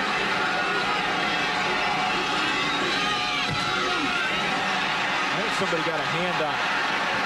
That is low and short, and the first half is complete. We had a little of everything and a whole lot of Wildcats. 23-6. They lead their rivals, the Kansas Jayhawks, at the break. Wildcats trying to go to 8-0 for the first time ever. They lead 23-6. Back with Dave Lapham, I'm Drew Goodman, and Kansas State showed a whole lot of Michael Bishop in the first half. He was the story. You know, that hip flexor, I'd like to have a hip flexor problem like Michael Bishop has, because he put the Wildcats on the board first. Quarterback draw, he finds the bubble over the right guard from 10 yards out, up and over. Michael Bishop showing the aggressiveness necessary right there. Jay Alexander to Chandler, a little fade pattern. It's defensive back completely turned around. Kansas on the board. Then Murphy up and over on the old pullback ISO from Goolsby. And that puts Kansas State back in firm control of this football game. And Michael Bishop has been the story. He is the leader. That's right. Kansas says struggled to move the ball against the great Wildcat defense. We'll come back 30 more minutes from Lawrence.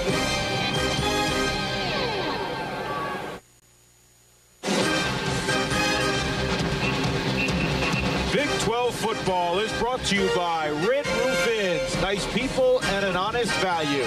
By Citgo, depend on Citgo when it counts. And by First Plus Financial. At First Plus, you don't need equity, you just need a home.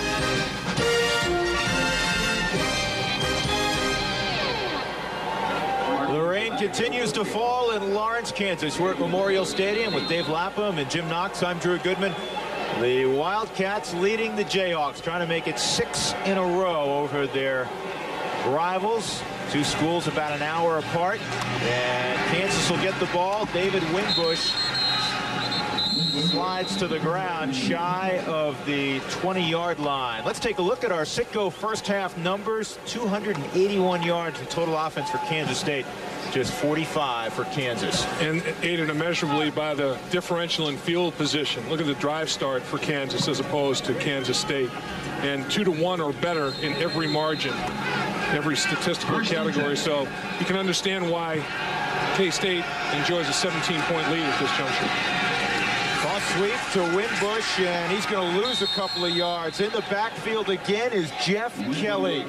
And let's talk now to Jim Knox. Jim? All right, Drew, the weather continues to be downright miserable. The rain continues to pour, and it's going to be a dark and dreary day, I'm afraid, the rest of the way. Now, I talked to Terry Allen, the Kansas coach, and he told me they have to find some type of way to control Michael Bishop and also get their new guy, Jay Alexander, some good plays in order to come up victorious today. Drew? All right, Jim, try to stay dry. I noticed that a whole lot of Kansas fans at least haven't returned from halftime. Whether they're going to return is still debatable. That pass is in the ground short of Henry Childs. There's still a lot of folks in purple out in the stands as Kansas State has the big 23-6 lead. If you're just joining us, Zach Wegner suffered a concussion very early in the game, his second in as many weeks, and also a gash on his hand, on one of his fingers on his throwing hand that required more than 20 stitches. So Jay Alexander has been the quarterback almost throughout. And it looks like he will be the rest of the season. 3rd and 12, he drops it, and pressure coming.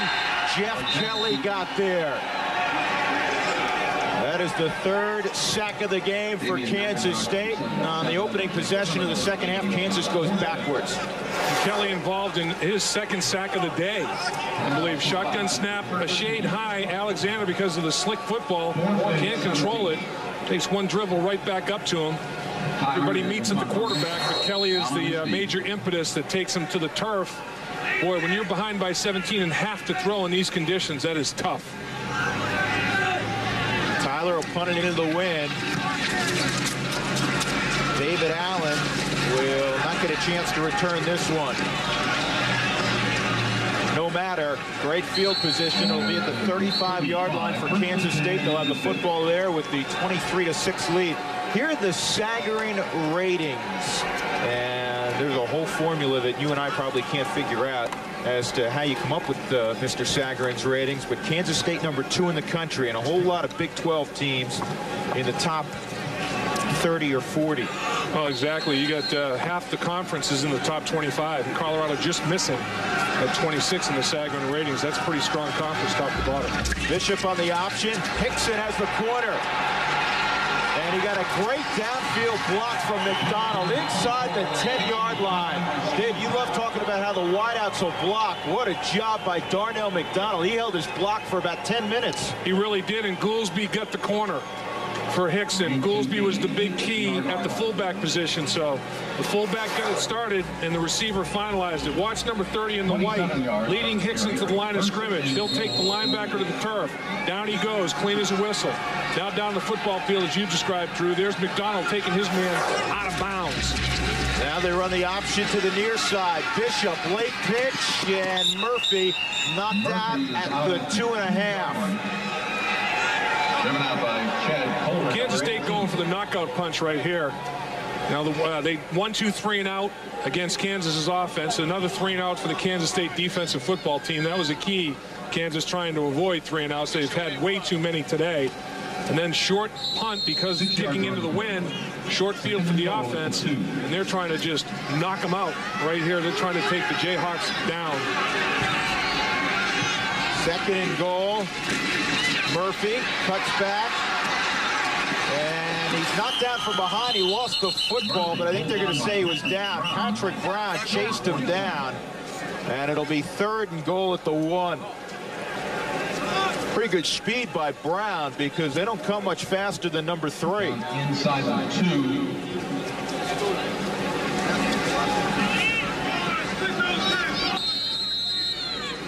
You know, earlier on we showed the Sagarin ratings, and the Sagarin ratings are one of the pieces, one of the components of the bowl championship series standing ranking. So they are a significant consideration. Swift all alone, touchdown. Michael Bishop, first touchdown pass of the day, number 16 on the year against just 1 interception. Well, the big tight end getting involved. As said before, he was in a lot during the course of this season as an extra blocker in pass protection. The offensive line struggling, so Kansas State coaching staff decided to make him a 3rd tackle. Not out in many routes, but got a big pass down the middle in the first half and catches a touchdown pass from Michael Bishop. Bishop now 16 touchdowns, 1 interception. Wow. Gramatica makes it 30-6. Swift's 2nd touchdown of the year. It is all Kansas State. Year peak down the road to November 14th when they match up with Nebraska in Manhattan. No chance under Bill Snyder. No, in Kansas State, people wondering, you know, they have 6 out of 7 at home. How will they do on the road? Well, they jump on the road this time, big time. Gramatica's kick goes past Winbush on through the end zone, so the Jayhawks will have it at their own 20-yard line. Let's take a look at Michael Bishop completing the touchdown pass to Swift once again. You roll Michael Bishop out, give him a 2-way go, puts a lot of pressure on the secondary and outside linebackers, and Justin Swift all by his lonesome. Somebody lost drop coverage or lost Jason Swift in the action. Easy touchdown toss for Michael Bishop. 10 times today on first down, Dave. Kansas has run the football. They've netted -3 yards.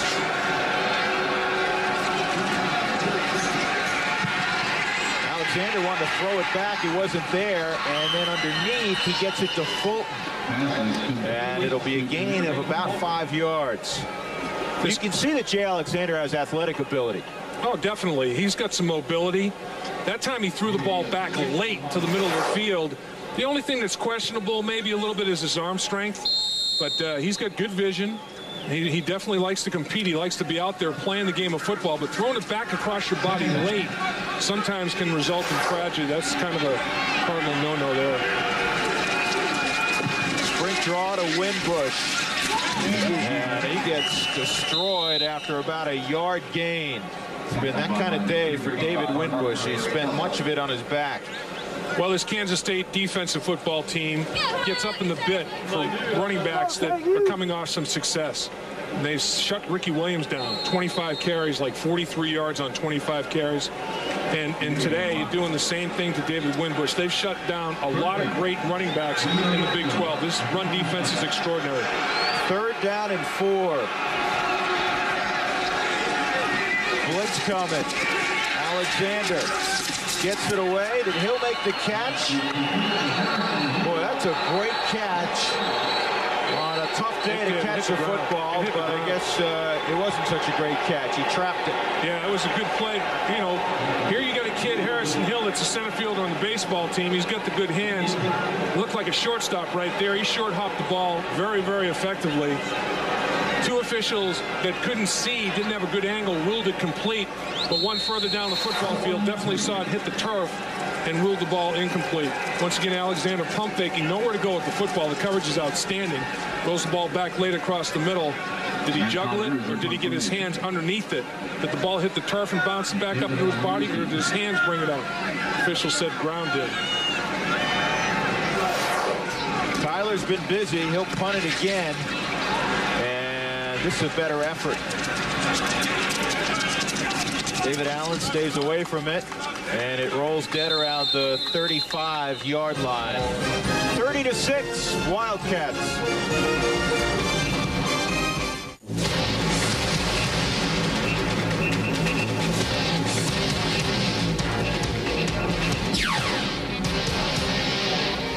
Halloween in Lawrence, Kansas. I don't know how much trick-or-treating will be accomplished this afternoon.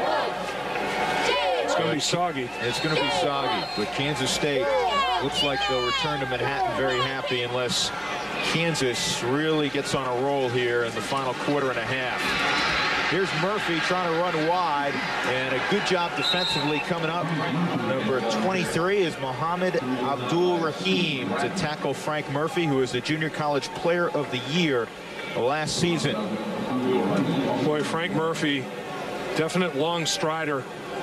He's a guy that does bear a striking resemblance, as I mentioned earlier, to Robert Smith, now of Minnesota Viking fame, but a great player at Ohio State. Ron Hudson was at Ohio State when Robert Smith was there. Same body type, same long stride. I think Murphy, though, packs maybe a little bit more of a wallet. Here's a hitch, and Parise with the catch. First on the day for the senior Gavin Parise from South Pasadena, California, and it'll set up third down. Keep in mind, we have not seen James Garcia today, the punter for Kansas State. It's like the old Maytag repairman. You never see James Garcia. Yeah, he hopes he doesn't let her today, because right now, I'm sure it's hard to stay properly loose on the sideline, to stretch out. It's cold, it's damp. It's a tough day for kickers. It's like kicking a brick out there, too, the football.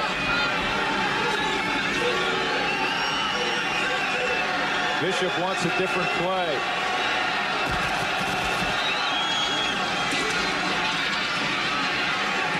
Bishop late throw down the middle, and it's complete despite the deflection to the 37-yard line of Kansas. Darnell McDonald.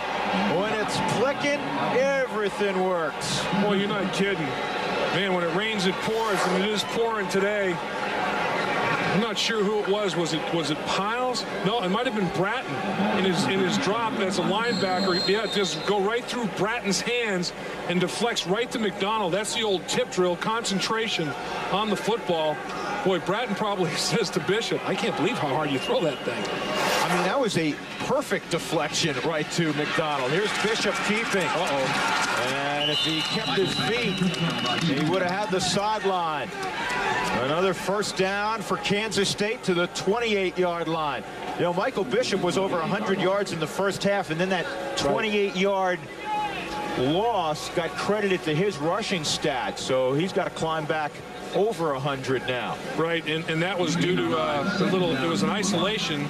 Goolsby knocked the ball out of Bishop's hands before he could get it to Murphy, but he does get credit for the fumble because Murphy never had control of the football.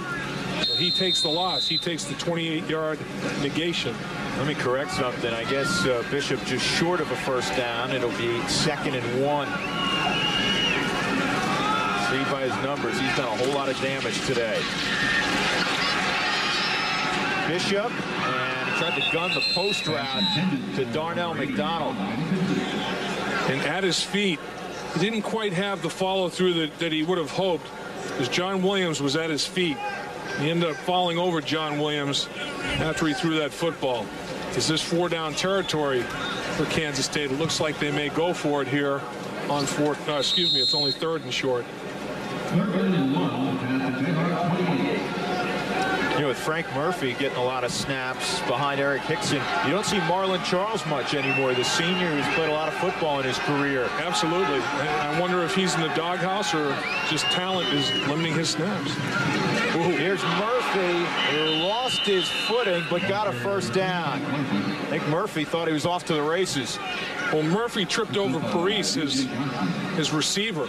I mean, he was there big time. Parise was sealing it off on the edge, and it looked like as Parise came across the formation to make the block, he got knocked backwards and he tripped right over his wide receiver's left foot.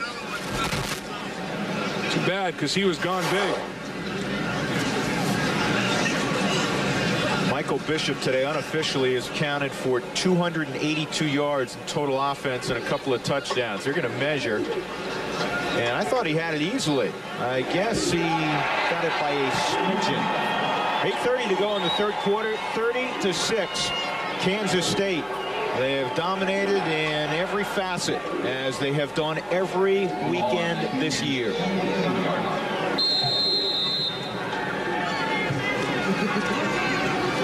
Bishop's 282.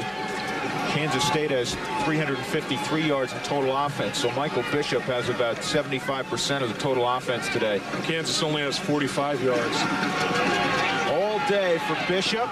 And this one he throws into the ground. A flag has come down in the secondary. And we'll wait and see who it is against.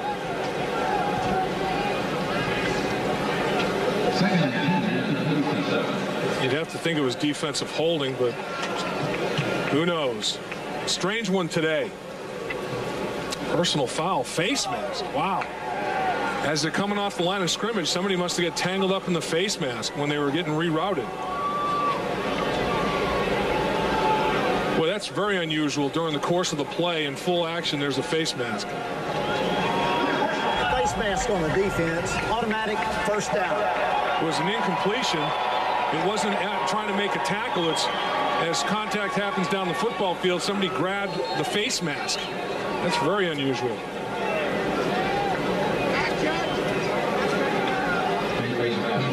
You know, the number of snaps that Kansas State is now taking in the time of possession in accordance with those number of snaps is starting to be staggering, I'm sure, as well. Kansas State is in a significant game of keep away right now. Last week, the same thing against Iowa State. They had the ball for more than 40 minutes in that game. And the play clock was at 0. They might not have gotten this one snapped. Dead ball, false start on the offense. It'll be a 5-yard penalty and remain first down. You know, one change that Kansas State has made up front in their offensive line.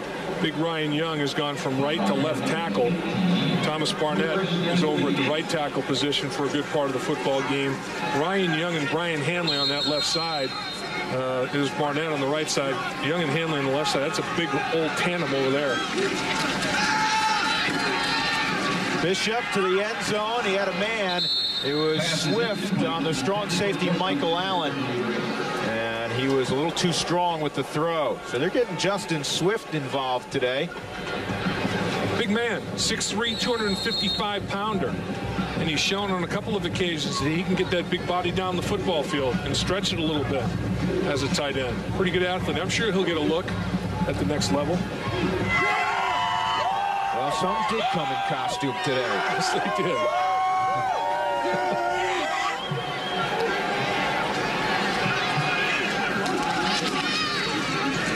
Murphy. And Michael Allen is grabbing him and trying to hold on. And then he was finished off by a couple other blue jerseys, so it'll set up third down.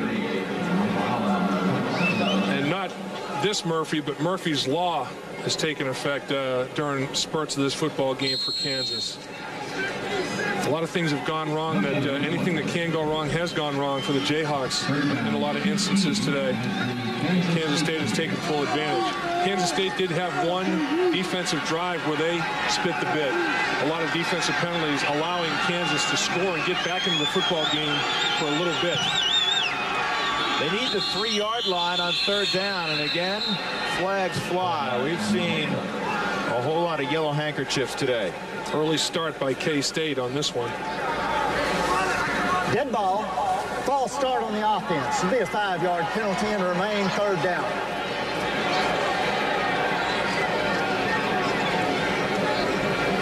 When you snap the football as a center, it has to be one smooth motion. You can't start the ball, stop it, and start it again.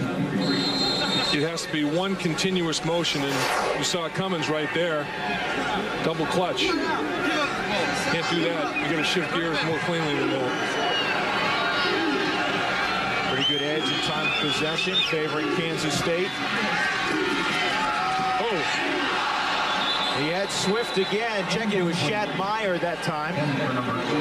And right through his hands at the goal line. So Martin Gramatica time for Kansas State. I bet it's tough as a receiver today to catch the pass from this man, Michael Bishop, because he's still putting a lot of juice on this football. It's cold, it's wet. I bet when it hits your hands, it's not a pleasant feeling. That time could not quite be controlled. Bishop must have a big old mucker on him, though, because he's controlling that football very, very easily. There's not any sign of the ball slipping out of his hand at all. No, there really isn't. 40-yard field goal by Gramatica. Pushed it. And, yeah, it kind of had that fade to it. Started out like it was going to be through, and it faded to the right. So Gramatica no good from 40. Kansas State 30, the University of Kansas 6, in a rivalry that began in 1902 and has been continuous since 1911. You know, in 1910 they didn't meet, and that year Kansas State started 7-0, lost their 8th game to Colorado College, and then won their last 3, finished 10-1. Best season until the 90s for Kansas State. Alexander hit from behind, loose football. And McIntosh may be on it for Kansas State. I think Monty Beisel knocked it clear. He knocked it out of the grasp of Jay Alexander. And they ruled it was a fumble, Drew Wright. There was no indication that he was in his forward motion throwing the football. Recovered by K-State. Monty Beisel. And McIntosh is indeed on it. The junior from Hollywood, Florida, gives his team the football at the plus 16-yard line. Well, it's a little bit of a zone blitz. Howard, you see at the bottom of the screen, drop off. Instead of rush, when they blitz linebackers, Monty Beisel beats his man around the corner and knocks the ball totally clean. And McIntosh, it's a Halloween apple right there. McIntosh makes the play. The pressure's extreme. Kelly and Beisel come clean. Beisel runs him down from behind. Great acceleration. McIntosh, boy, dip that in a little caramel and you get yourself a nice treat right there, and that's what we do with that football on Halloween. What kind of treat? Nice little Halloween treat, little caramel covered apple, McIntosh. There you go. 1st and 10 for Michael Bishop. Hickson. He'll run it inside the 10 of the 9-yard line. Okay, you're a safety right now. Here's what you see. Offensive line getting a little movement up front. Hickson finds a crease, cuts it back. There you go, Allen. You put your helmet right across the bow and make the play. Get your nose a little dirty right there. That's what it's like if you're the safety. Michael Allen's a guy who's played in every single game that he's been eligible to play in his Kansas career. Good, strong safety. Hickson again to the end zone. Touchdown, carrying people in. Eric Hickson. That's his 25th rushing touchdown of his career. Last year he set the school record with his 24th, but tack one on. Now he has his sights set on 31. That's the career touchdown mark held by Mac Herron. Remember Mac Herron? He was about 5'3". All-purpose touchdowns in terms of returns as well as rushes and receptions. But Hickson is the career leader for rushing touchdowns. Now he's after, tiny Mac Herron. I remember him. The New England Patriots very well. Good hold by Garcia, and Gramatica pumps it through. The route is on. 37-6. Last year, Kansas State won 48-16. They're headed toward the same kind of outcome this year. Let's take a look at how Kansas State comes off the line of scrimmage. Goolsby seals the inside, gets his block, and then it's just sheer power by Hickson. Runs right through people. I'll tell you, the guy that needs to drop a quarter in that slot is Colner. He hit Hickson, but Hickson carried him the last 2 or 3 yards into the end zone. The score 37-6. Let's check the keys to victory again, revisit them for Kansas. See what kind of grades they get. Actually, Kansas State first. Right, where they rode ready, where they're going to come out smoking. They sure did. They scored on 5 of their first 7 possessions in the first half. Dominate special teams. They really have in terms of field position. They've dominated the field position story in this football game. And Jeff Kelly, coming back from that knee problem, has definitely contributed. 7 tackles. 2 of those were quarterback sacks for losses. So Jeff Kelly back in the contribution category. He's stuffing the defensive stat sheet. Childs and Curry are deep. Grammatical will kick off. David Winbush, 2 yards deep, hesitates. Now he's coming out. And David Winbush has the sideline, knocked out of bounds at the 31-yard line. Check his 36-yard line. It looked like he said, "Oh, what the heck?" He was debating taking the knee, and then said, "You know, we're down. I might as well try to make a play. I'm going to do it." And he comes out and then disrupted the timing a little bit and runs by Cooper, showing more speed than I think people thinks he might have. Gets himself nice field position for his offensive unit at the 36-yard line. You know, it's funny. That happens, as you suggested, Dave, more often than you think. A hesitation in the end zone, and then a seam is created. Exactly. The relationship between the covered people and the wedge gets disrupted. Here's a delay.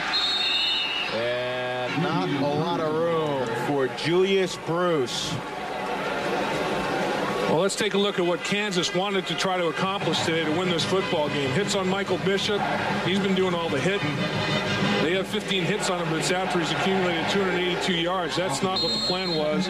Quick start. 5 yards total offense in the first quarter. Fell behind early, minimized 3 and outs. Over 50% of the time they've been 1-2-3 punch, so that's why they're down so dramatically in this football game. They'll spread them out. Jay Alexander out of the gun. Quarterback draw. Good move by Alexander, and he'll get to the 45-yard line before Lamar Chapman and Joe Bob Clemens drop Alexander. Well, Alexander was weaving a Halloween web right there. The spotter was an amazing effort, just kind of making people miss, just wiggling and weaving away. Quarterback draw, design play. And Keys is blocked pretty well right there from the offensive line, cuts up inside of it. Not violent cuts, but just effective enough where he shows that shiftiness. It was the swivel hip action going on for Alexander. Injured Jayhawk is definitely hurting. Or is that a Wildcat? That's a Jayhawk, and we think it is Michael Chandler. Ooh. It's Michael Chandler. Yeah, there he is, 86. Definitely hurting. He can't put any weight on that left leg whatsoever. A lot of times when you get in this situation, take a look at the right side of the screen right here. Boom, leg whipped. You get rolled up on, and Lamar Chapman actually rolls up on the back. Watch, you see right here to the left of the screen, Chandler and Chapman getting into it. Leg whip and collapses that left leg. And Chandler at that point definitely is a hurting unit. On 3rd and 1, again they empty the backfield.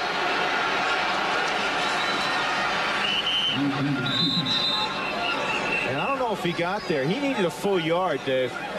Well, he really did. And, you know, you empty the backfield to spread Kansas State out a little bit and to cozy up that quarterback sneak. But inside, Kansas State's defensive tackles, boy, have done a good job, as you've described a couple of times, more than a couple of times during the course of the day, Drew, controlling the line of scrimmage. Yeah, Kansas is short right now. They won't even measure.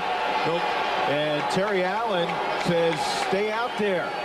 The punt unit started to come on the field. Allen waved them off, said, we're going for it. He's going to call timeout now. And now he's going to get together with Jay Alexander. Let's check some scores from around the country while we have a moment. 37-6 here in Lawrence. Kansas State winning.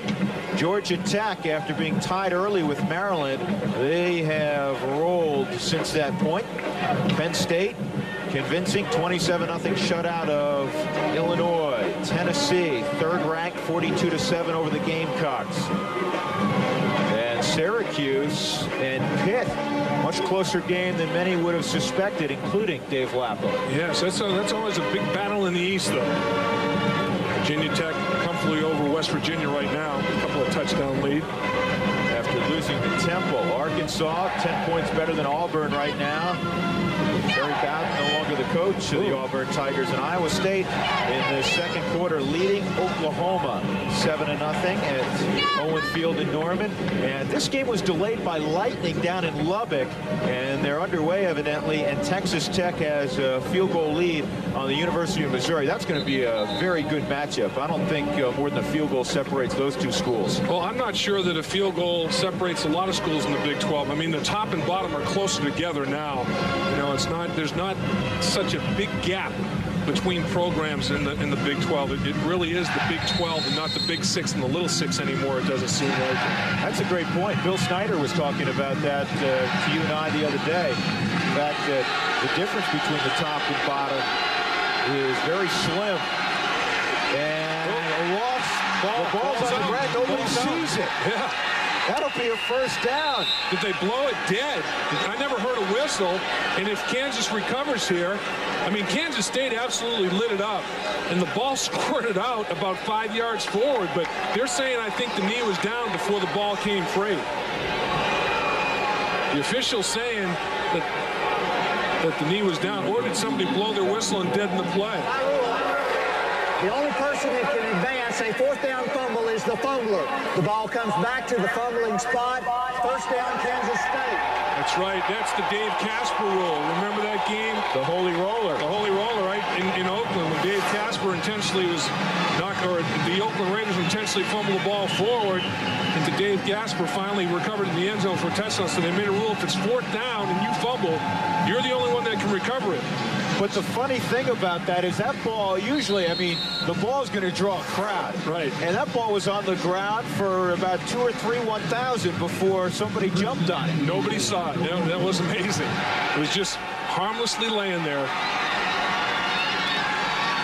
So Kansas State again sets up shop in Kansas territory. And they give to Hickson, who spins his way for 3 to the 41-yard line. Well, Kansas State, one of the big keys in this game has been first down. Kansas State has had 19 first down plays for about 144 yards, averaging over 7 yards a play. Kansas, 14 plays on first down for a total of 0 yards. They've rushed the ball 12 times for -11. They've thrown it twice for +11. 14 plays for nothing. Bishop throws. McDonald, again, a huge cushion. He'll have the first down to the 31, an advance of 10 in front of Andrew Davison, the true freshman from Detroit. And the cushion that Davison is giving him is understandable. You've got an All-American candidate, a Blitnikoff candidate at wide receiver, and you're a true freshman. So you don't want to be cooked down the football field. You'll let him take it underneath and try to make a sure tackle. There's Chandler in the golf cart heading for the old X-rays, I'm sure.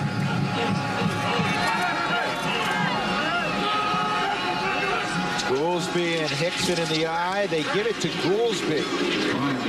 And the crowd, the Kansas State fans, shout out Gool. A few yards, and we check in with Jim Knox. All right, Drew, Big Dave is correct. They are heading to the X-ray room. They checked out Michael Chandler's ankle. Right now, it looks like it's sprained. They're going to see if it's broken.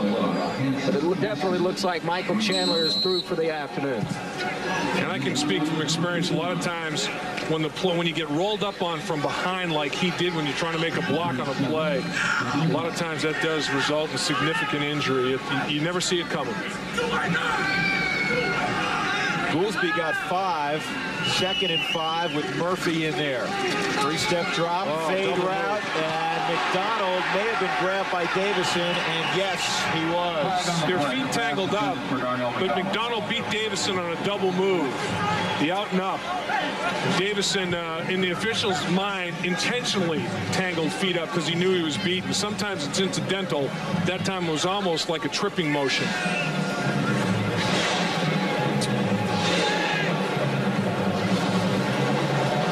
Davison, we talked about a moment ago, he's 18, true freshman. They're picking on him a little bit.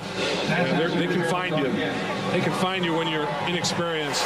Let's take a look at it at the top of the screen. You see already it's already the tripping and everything has occurred. That's the tail end of the play. Davison pulls his hands off like, I didn't do anything. That's usually an indication you did something. That's right. The hand was firmly in the cookie jar because he was burned. And a lot of times, it's interesting, the guy gives cushion, you throw underneath, and then he tightens it up, you give the double move, and then you have him between a rock and a hard place.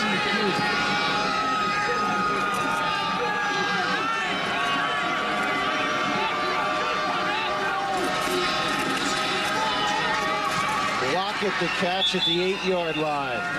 And that's the 4th reception on the day for Aaron Lockett, who's closing in on a 100-yard day. I think we may have 2 of the shortest in terms of height players in the NCAA. Lockett and Winbush. I don't know who's taller. I'd like to see them stand back to back and measure the height. But both of them in that 5'7" range, but they both got the jackhammer feet. Both very productive, no question. And movement on the offensive line, it looked like. Big Ryan Young, it looked like. And he was backing out of his stance. Dead ball, false start on the offense. It'll be a 5-yard penalty and remain second down. Boy, between Henley and Young over there, you got about 650 pounds of beef on that left side. The field tilts a little bit in that direction.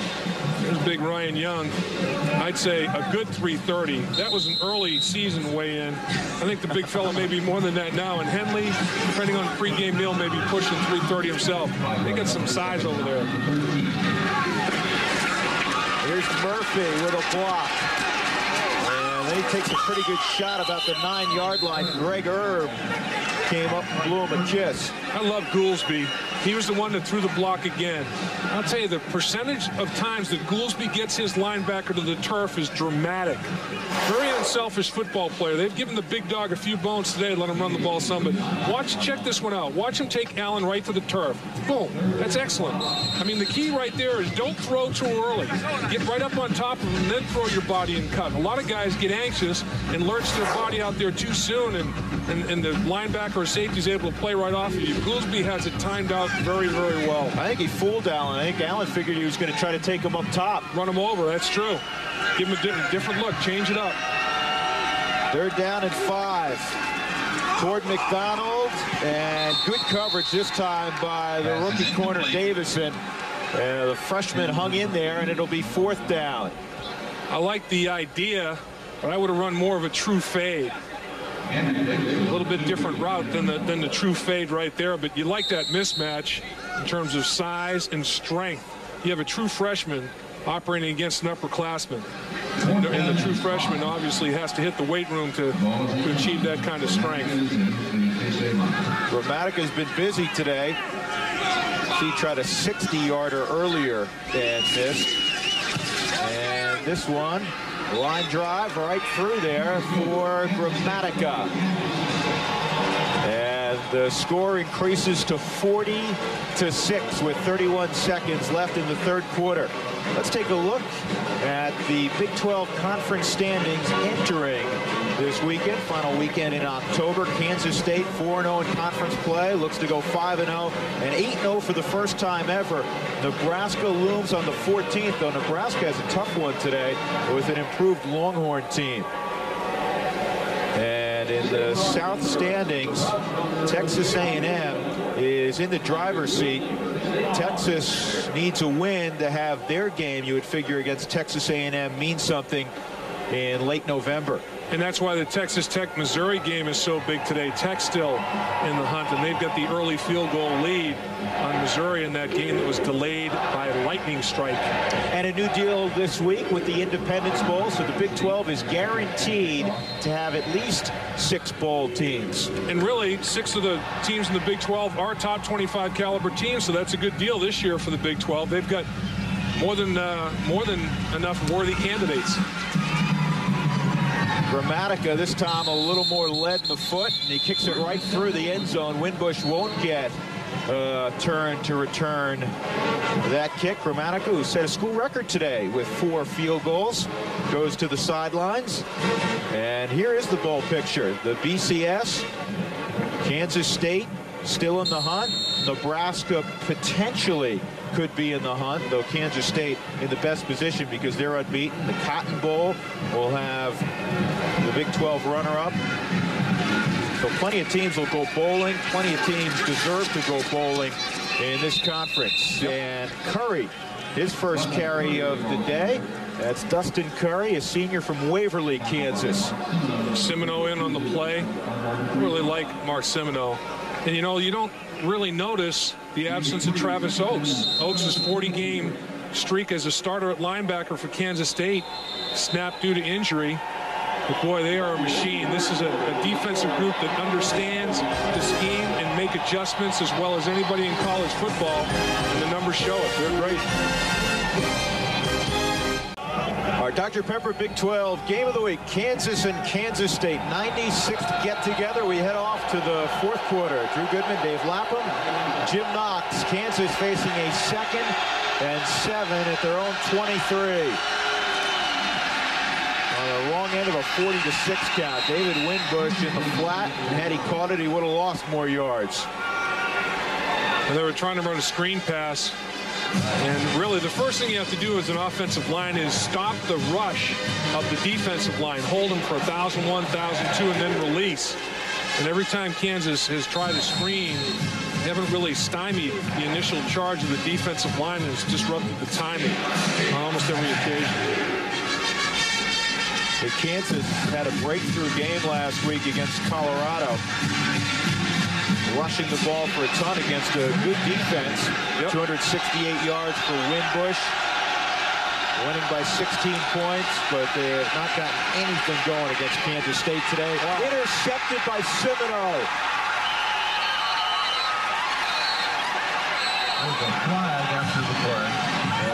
They're going to get flagged probably for an excessive celebration, but they have the football. Mark Semino with the pick, his first of the year.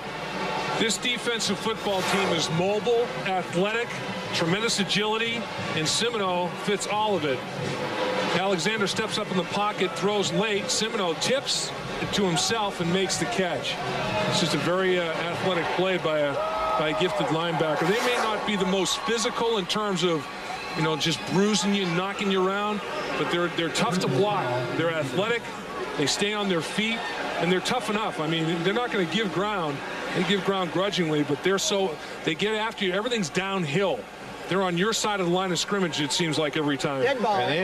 Personal foul against Kansas State. Be a 15-yard penalty, 1st and 10. Yeah, they have some good backups. Travis Litton's playing a lot today, Dave, as you talked about with Oaks out of there. And a week ago, Ben Lieber played the middle backer position for Jeff Kelly and did a terrific job. He had 5 tackles behind the line of scrimmage against Iowa State, so there's depth there also. You know, Kansas State has 12 interceptions on the season by 11 different players. Right, it was 10 by 10 different guys coming in. Now they got 12 by 11 different guys, and Kansas had 10 interceptions on the season by 8 different guys. So everybody involved defensively for both of these teams. 4 giveaways by the Jayhawks, so it's huge. Bishop's still out there to begin the 4th quarter, and he's still throwing. And he's got the ball to the 27-yard line, complete to Lockett.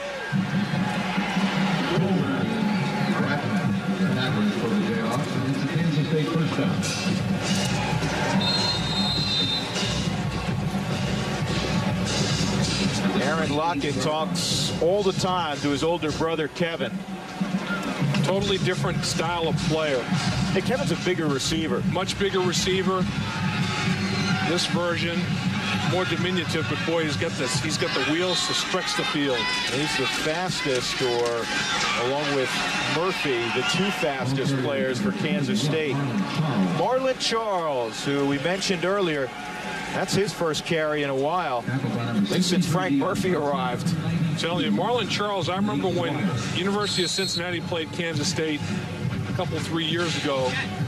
At that time, Rex Ryan was the defensive coordinator at UC, and he said Marlon Charles reminded him of another version of a Barry Sanders type runner. So that's the kind of depth that Kansas State has in this football team. They're getting a lot of guys that want to come here and play football. And Charles trying to make the most of his opportunity. Swift will be about 1.5 yards shy of a first down. Swift blew a tire. Swift ran right out of his right shoe. He had a blowout. Yeah, he's got to go change. He's got to get to the sideline, get the jack going. And now, see, the worst thing about this is Swift has to run off the field without his shoe, so now he's got a wet sock. Oh, yeah. And the tape job underneath soaked. Yeah. So he's basically done for the day in terms of being somewhat comfortable. Bill Snyder looking down saying, how did you run out of that tread?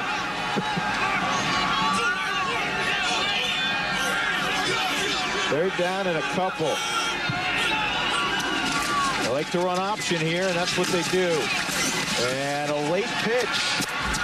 That was almost a forward lateral to Charles. He's out of bounds at the 12-yard line. A couple of flags down, too, Drew, in the secondary. See what those are all about.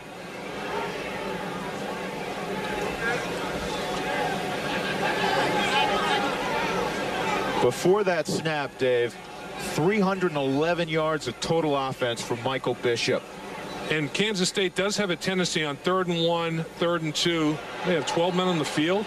Illegal participation by Kansas. That's the second time now, once offensively and once defensively, they would have had 12 men on the field. Kansas State still able to execute a first down option carry with 12 people lined up defensively. Illegal participation on defense, 12 players. It'll be a first down. Well, there might be some schools who are on Kansas State's schedule who want to petition the NCAA to allow them to play 12 guys defensively. Really? Kansas State does have a little bit of a tendency, though. More than half the time on 3rd and 1, 3rd and 2, they're running that option. But a lot of great teams, even if you know what they're doing, still go ahead and stop me. Terry Allen said that yesterday. He said, we may get lined up, maybe in the perfect defense to make a play, but can't get it done because of Michael Bishop. Right. You have great athletes. You know, the Green Bay Packers, the Green Bay Packer sweep, heck, you knew they were going to run it. Stop it, it's a different deal. First and goal inside the 10. Here's the option again. Bishop, great cut, touchdown.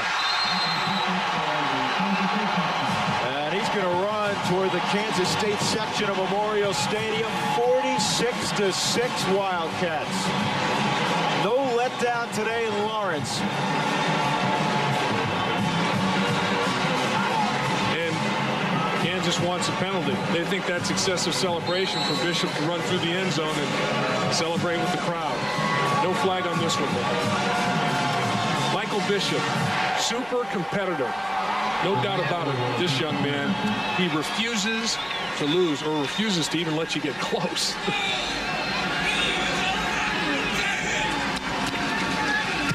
Gramatica makes it 47-6. 12:48 to go in the fourth quarter. Big celebration tonight in Manhattan.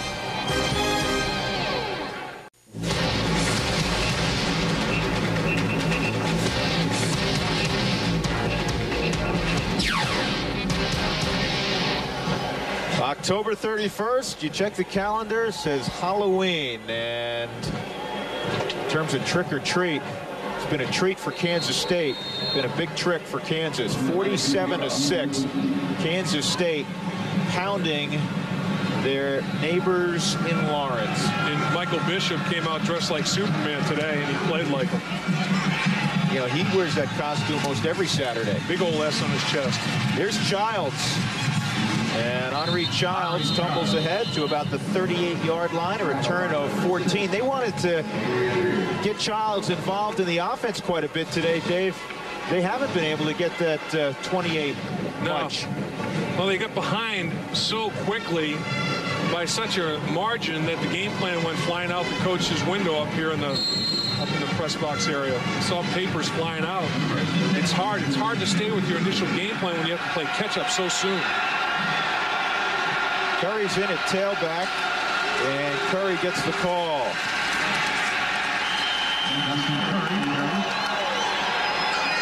And he runs into Damian McIntosh. You know, one difference that I've seen in the defensive performances today, how many times do we see Goolsby knocking people to the ground and other people knocking people to the ground for cutback lanes? You never see, not never, that's a long time, but rarely see Kansas State defensive players on the ground. It's not a crime to get knocked on the ground, but you got to get back up real quickly. And when K-State gets knocked down, they're off the ground in a heartbeat.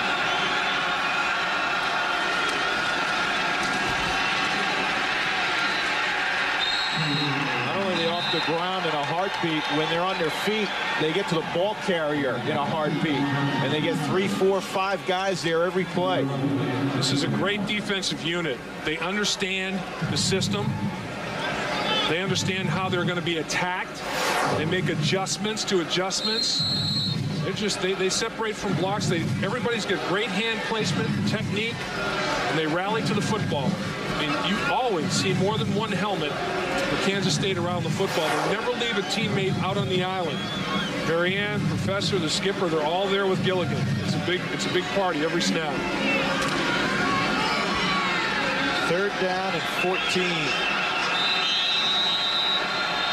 And Kansas calls a timeout. We'll step aside. Back to Lawrence in a moment.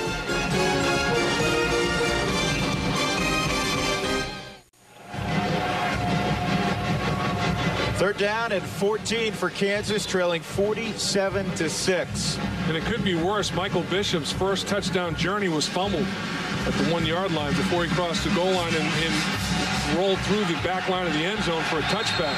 They still haven't punted today. No, they have not. One time James Garcia has been on the field is the hold for Martin Gramatica.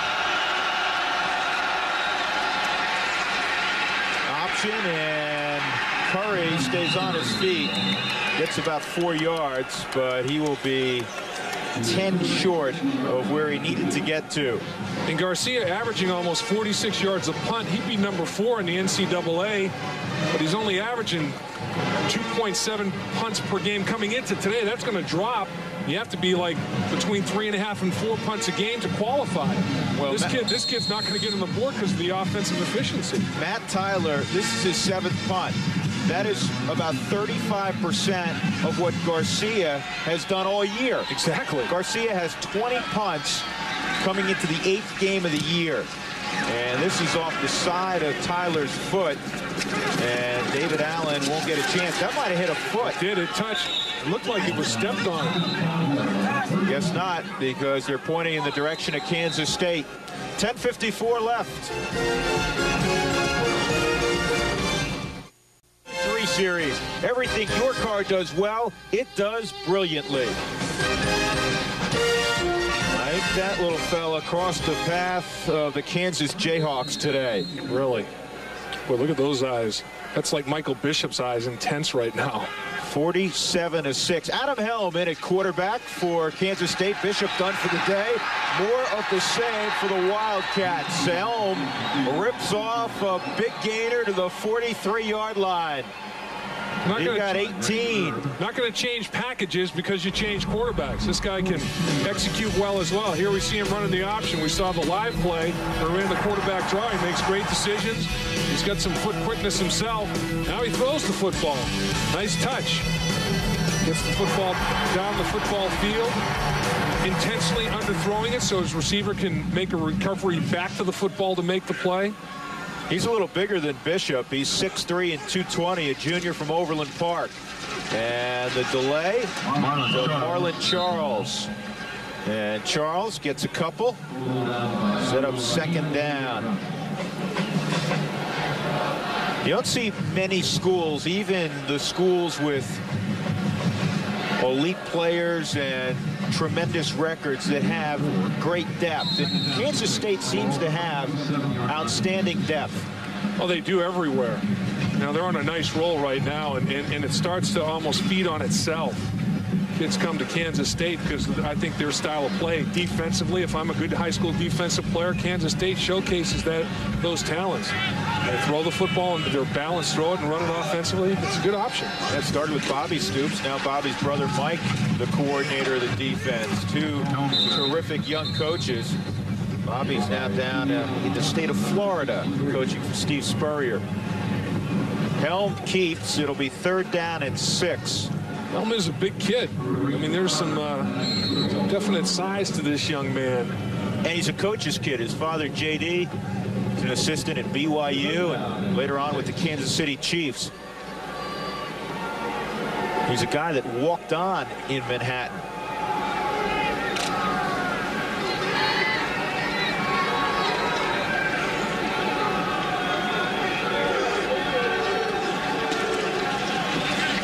Helm on 3rd down, complete, and forward progress will be enough for a 1st down. Everett Burnett with his first catch of the day, number 83. Here's what Kansas State has left. They will go to 8-0 for the first time in school history.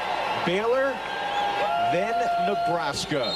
Red letter day on November 14th for the Wildcats. They've been pointing to that one for a long, long time. Have not defeated Nebraska since 1968. And they don't have a gimme on November 21st by any stretch of the imagination. Missouri is a very talented team. No doubt. Nebraska, their 7th home game. Remarkable to have 7 home games. And a pick up to the 41-yard line. Let's take a look at how the matchup has gone with Kansas State and Nebraska. Everybody else, take a look. They've 37-3, and they've blown them away by an average margin of victory of 27 points. It's the flips against Nebraska. 0-3, and they've been outscored by 30. So everything is just totally reversed when they go and up against that sea of red. Well, it's been reversed for a lot of folks when they play Nebraska. Right, absolutely. But I think Nebraska has brought themselves back to the pack a little bit more this year. I think this might be the year for Kansas State. Late pitch, Marlon Charles. Running hard, 1st down to the 31-yard line.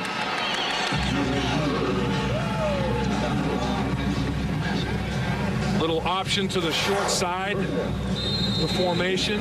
Helm with a quick decision.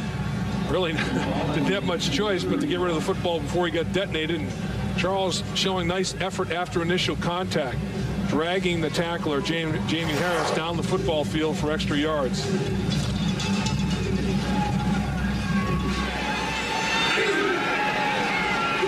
Second team offensive line up front for K-State with the big lead. Charles gets the call again into the secondary. Charles, can he get in? Touchdown. Tremendous run by the senior from Kansas City. That's the thing, Drew. When you're on a football team of this caliber, this much quality, you're fighting for playing time. So they put their substitutes in, and it's no cakewalk. Kansas defensive unit's tired right now. They've been on the field a ton of snaps, way too many plays, way too much time, and you bring in a fresh set of troops that are pretty good football players, and it's not an easy chore to hold the tide. 500 yards offense now. Yeah, you were talking about it earlier. I mean, Marlon Charles is a guy that maybe gets 20 carries a game in a lot of schools. Sure. Used to get 20 carries a game at Kansas State. Yes, he did. Gramatica to make it 54-6. Total offense in the game, 502 to 47. Wow.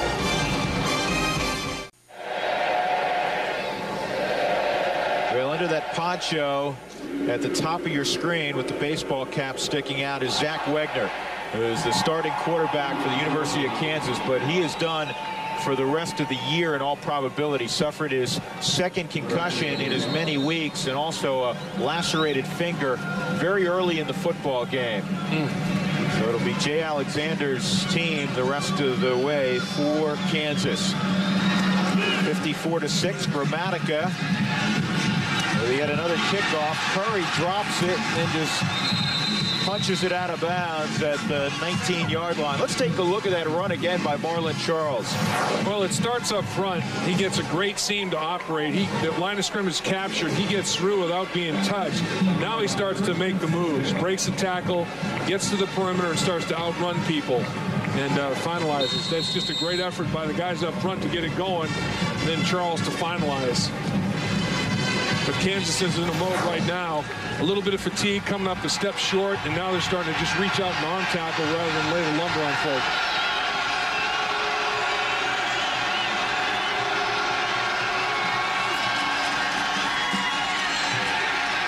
to Julius Bruce. No gain. And we take a look at the numbers brought to you by Citgo. And as you can imagine, I mean, this number will kill you. And you're -3.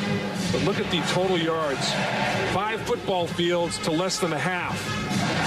Well, that's tough to compete at that point. I thought the time of possession would be more than the 9.5 minutes that it is. But the number of snaps that Kansas's defense has been on the football field starting to take its toll. And they hope to be able to run the football today. In fact, they were fairly confident they could run the football. They have netted 6 yards prior to that carry. So maybe they're up to 8. Chris Johnson makes the tackle on Julius Bruce, the senior from Olathe, Kansas. Yeah, this second unit for Kansas State, they had some players. I mean, Monty Beisel, any college in the country would take Monty Beisel on their football team. And they're all put together. You can see that every single kid, they're committed to the weight room, and they're committed to the program. There's no doubt about it.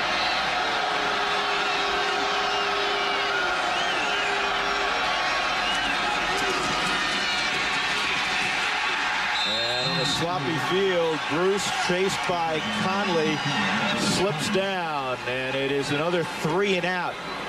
We were talking to Mike Stoops the other day. Unbelievable stat for Kansas State. This year, about 45% of the time, their defense forces the offense to 3 downs and out. Right, and in 95 or 96, when they were #1 in the country, he said it was 50% of the time then. And so, and today, Kansas has had 3 and out more than 50% of their offensive possessions. And that is a key in this game. 1, 2, 3 and out puts a lot of pressure on the defense. Tyler to punt it, and David Allen backing up. Wow. And still backing up. This one's going to turn into a monster. A monster boot. Wow. Still rolling. It's still rolling. It's going to tilt inside the 9, maybe get to the 8-yard line. Now Davison going to blow on it a little bit. It is finally down at the 8. Turn to our stat magician, Tim Simmons. Tim, how many yards? 76-yard punt. Woo! Not bad. Well, the executive producers of today's ball game are Arthur Smith and Bill Borson. The coordinating producer for college football is Roy Hamilton. Today's game has been produced by Robert Steinfeld, directed by Ken Miller, and the Vice President of Field Operations, Andrea Jenkins. And every week, those folks do a great job. They sure do, Drew. Helm hands off, and David Allen finds a little bit of an opening. He's still going to the 33-yard line. And it may be third, 14 guys, but they want to play. They want to show their stuff.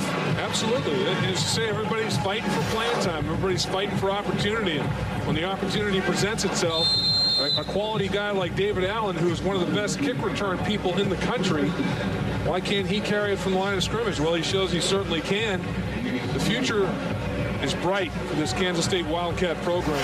This is the most points that Kansas State has ever scored in the series, and it's the biggest win for Kansas State in this particular battle. The Sunflower Seed Spectacular. Yeah, their biggest win prior to this was 46-0, so that could go down here with 4 minutes left. Let's take a look at our Dr. Pepper player of the game. Well, who else? Michael Bishop. He was great throwing it, and he was great running it today, Dave. Right, you had 28 yards on that one fumble to his rushing numbers, and it's astounding the number of yards this guy put up on the field today. Just a great effort by a true competitor. Came in a little bit gimpy, people thought, with a hip flexor problem. Not so. His adrenaline started to flow, and his competitive nature took over, and he grabbed this game by the throat and wouldn't let it go. 2nd down and 5. Allen again. And this time he runs into J.J. Johnson, who holds on. It'll be 3rd down. 300 yards rushing unofficially today for Kansas State, a season high. In the 90s, when they get more than 200 yards on the ground, they are 30, soon to be 31 in zip. They've also won 28 straight games now. Or no, they don't have a 100-yard rusher yet. But they've won 27 straight games. They're 4-0 this year when they have a 100-yard rusher. And Michael Bishop should have been if that big fumble hadn't been subtracted from his totals. But he is Superman. 3rd and 4. Helm on the option. Late pitch. Allen. Plenty of room. He can scoot now to the 40-yard line. Another Kansas State first down. So we've seen Hickson. We've seen Marlon Charles, Frank Murphy, and David Allen. Well, the fullbacks also. We've seen Goolsby. Watch number 34 in the white jersey, Eric Gooden. Watch the block that he gets right here. But boom, down to the turf. I mean, how many knockdowns have we seen out of these running backs? And that's the difference in the football game, as we said before. Some Jayhawks have been on the turf. Very few times you see a Wildcat prone. That's the difference in the game, and that's why Kansas State has been rolling up the yards they have. That was the 14th time today they've had a play of 15 yards or more. That's a ton. A sizable gain on first down for David Allen. Clock winding inside 2 minutes to play. Well, for the University of Kansas, you put this one in the rearview mirror and you get ready for North Texas, and then their final weekend they travel to Ames, Iowa to take on Iowa State. And Terry Allen felt that his team could be much better in 98 than they were in 97, and yet the record might not reflect that. And I don't think there's any question they're a much better team than they were in 97. Oh, I think offensively they're light years from where they were in 97. And this Kansas program is on the right track to respectability and more, I think. Allen hit hard in the backfield. 99 jumping in there was Marcus Rogers. This is what Michael Bishop was all about today. This is the BMW play of the game. Check this thing out. Michael Bishop. Now, this is not a design quarterback draw. The play breaks down. And this is when he's most dangerous. You defend everything, and then he's off to the races, and he makes something out of nothing. Look at the contact here. I mean, he's going to fight and scratch. That's the effort that Michael Bishop gave all day long. He's a running back at the quarterback position, and he will fight you to the last second and the last inch. You know, the offensive coaches spend a great deal of time designing plays and working on different plays. And sometimes it's Michael Bishop drawn in the dirt saying, all right, all you guys go out. I'm going to drop back. Exactly. Third down. An unsportsmanlike penalty. I'm going to drop back, and let's see what happens. When you have a player like him, defensive coordinators' nightmares are when you have everything defended and then a talent like him that'll make something out of nothing. And he does that regularly. I mean, you may have all 10 people, and then you have to decide when to spy him. When you do spy him, the spy's got to get him to the ground. That's no easy task either. David Allen. Yeah, he runs much bigger than his size. 6'1", about 200 pounds. You know, it would be a shame, and the NCAA is endeavoring to do the right thing, get 1 versus 2 in a championship-like game. But if Ohio State, UCLA, and Kansas State, let's say, all go unbeaten. What about Tennessee? And Tennessee also. Right. Let's not forget about the Vols. Right. And all 4 of those schools are unbeaten. Somebody's left out. I mean, 2 schools are left out. Exactly. I think, you know, unless you have a playoff format, there's subjectivity involved to all of it. Yep. On 4th down, on the option, Allen. I don't know how he did it, but he got the first down. 3 blue jerseys had him dead to rights in the backfield, and Allen snuck through, and that will be, well, maybe not. The clock stops, so might have 1 more snap. Got to move the chains. It stops on the first down. Yeah, and as soon as they move it, they'll start it up again, and that'll be that. So it is a final. As you see, Oklahoma leading Iowa State here in Lawrence. The Wildcats prevail again, 54-6 over the University of Kansas. So the Governor's Cup will stay in Manhattan, and Bill Snyder's possession. We're back in a moment. The Kansas State Wildcats and Michael Bishop roll on 8-0 for the first time in school history, number 4 in the land. They were impressive today, 54-6 over Kansas. The Jayhawks dropped to 3-6 on the year. Well, plan to join us next Saturday morning at 11:30 for our next Dr. Pepper Big 12 football game of the week. As always, check your local listings. Again, the final 54-6, Kansas State over Kansas. Thanks so much for joining us today. I'm Drew Goodman for Dave Lapham and Jim Knott saying so long from a rainy Lawrence, Kansas. Have a great Halloween, everybody.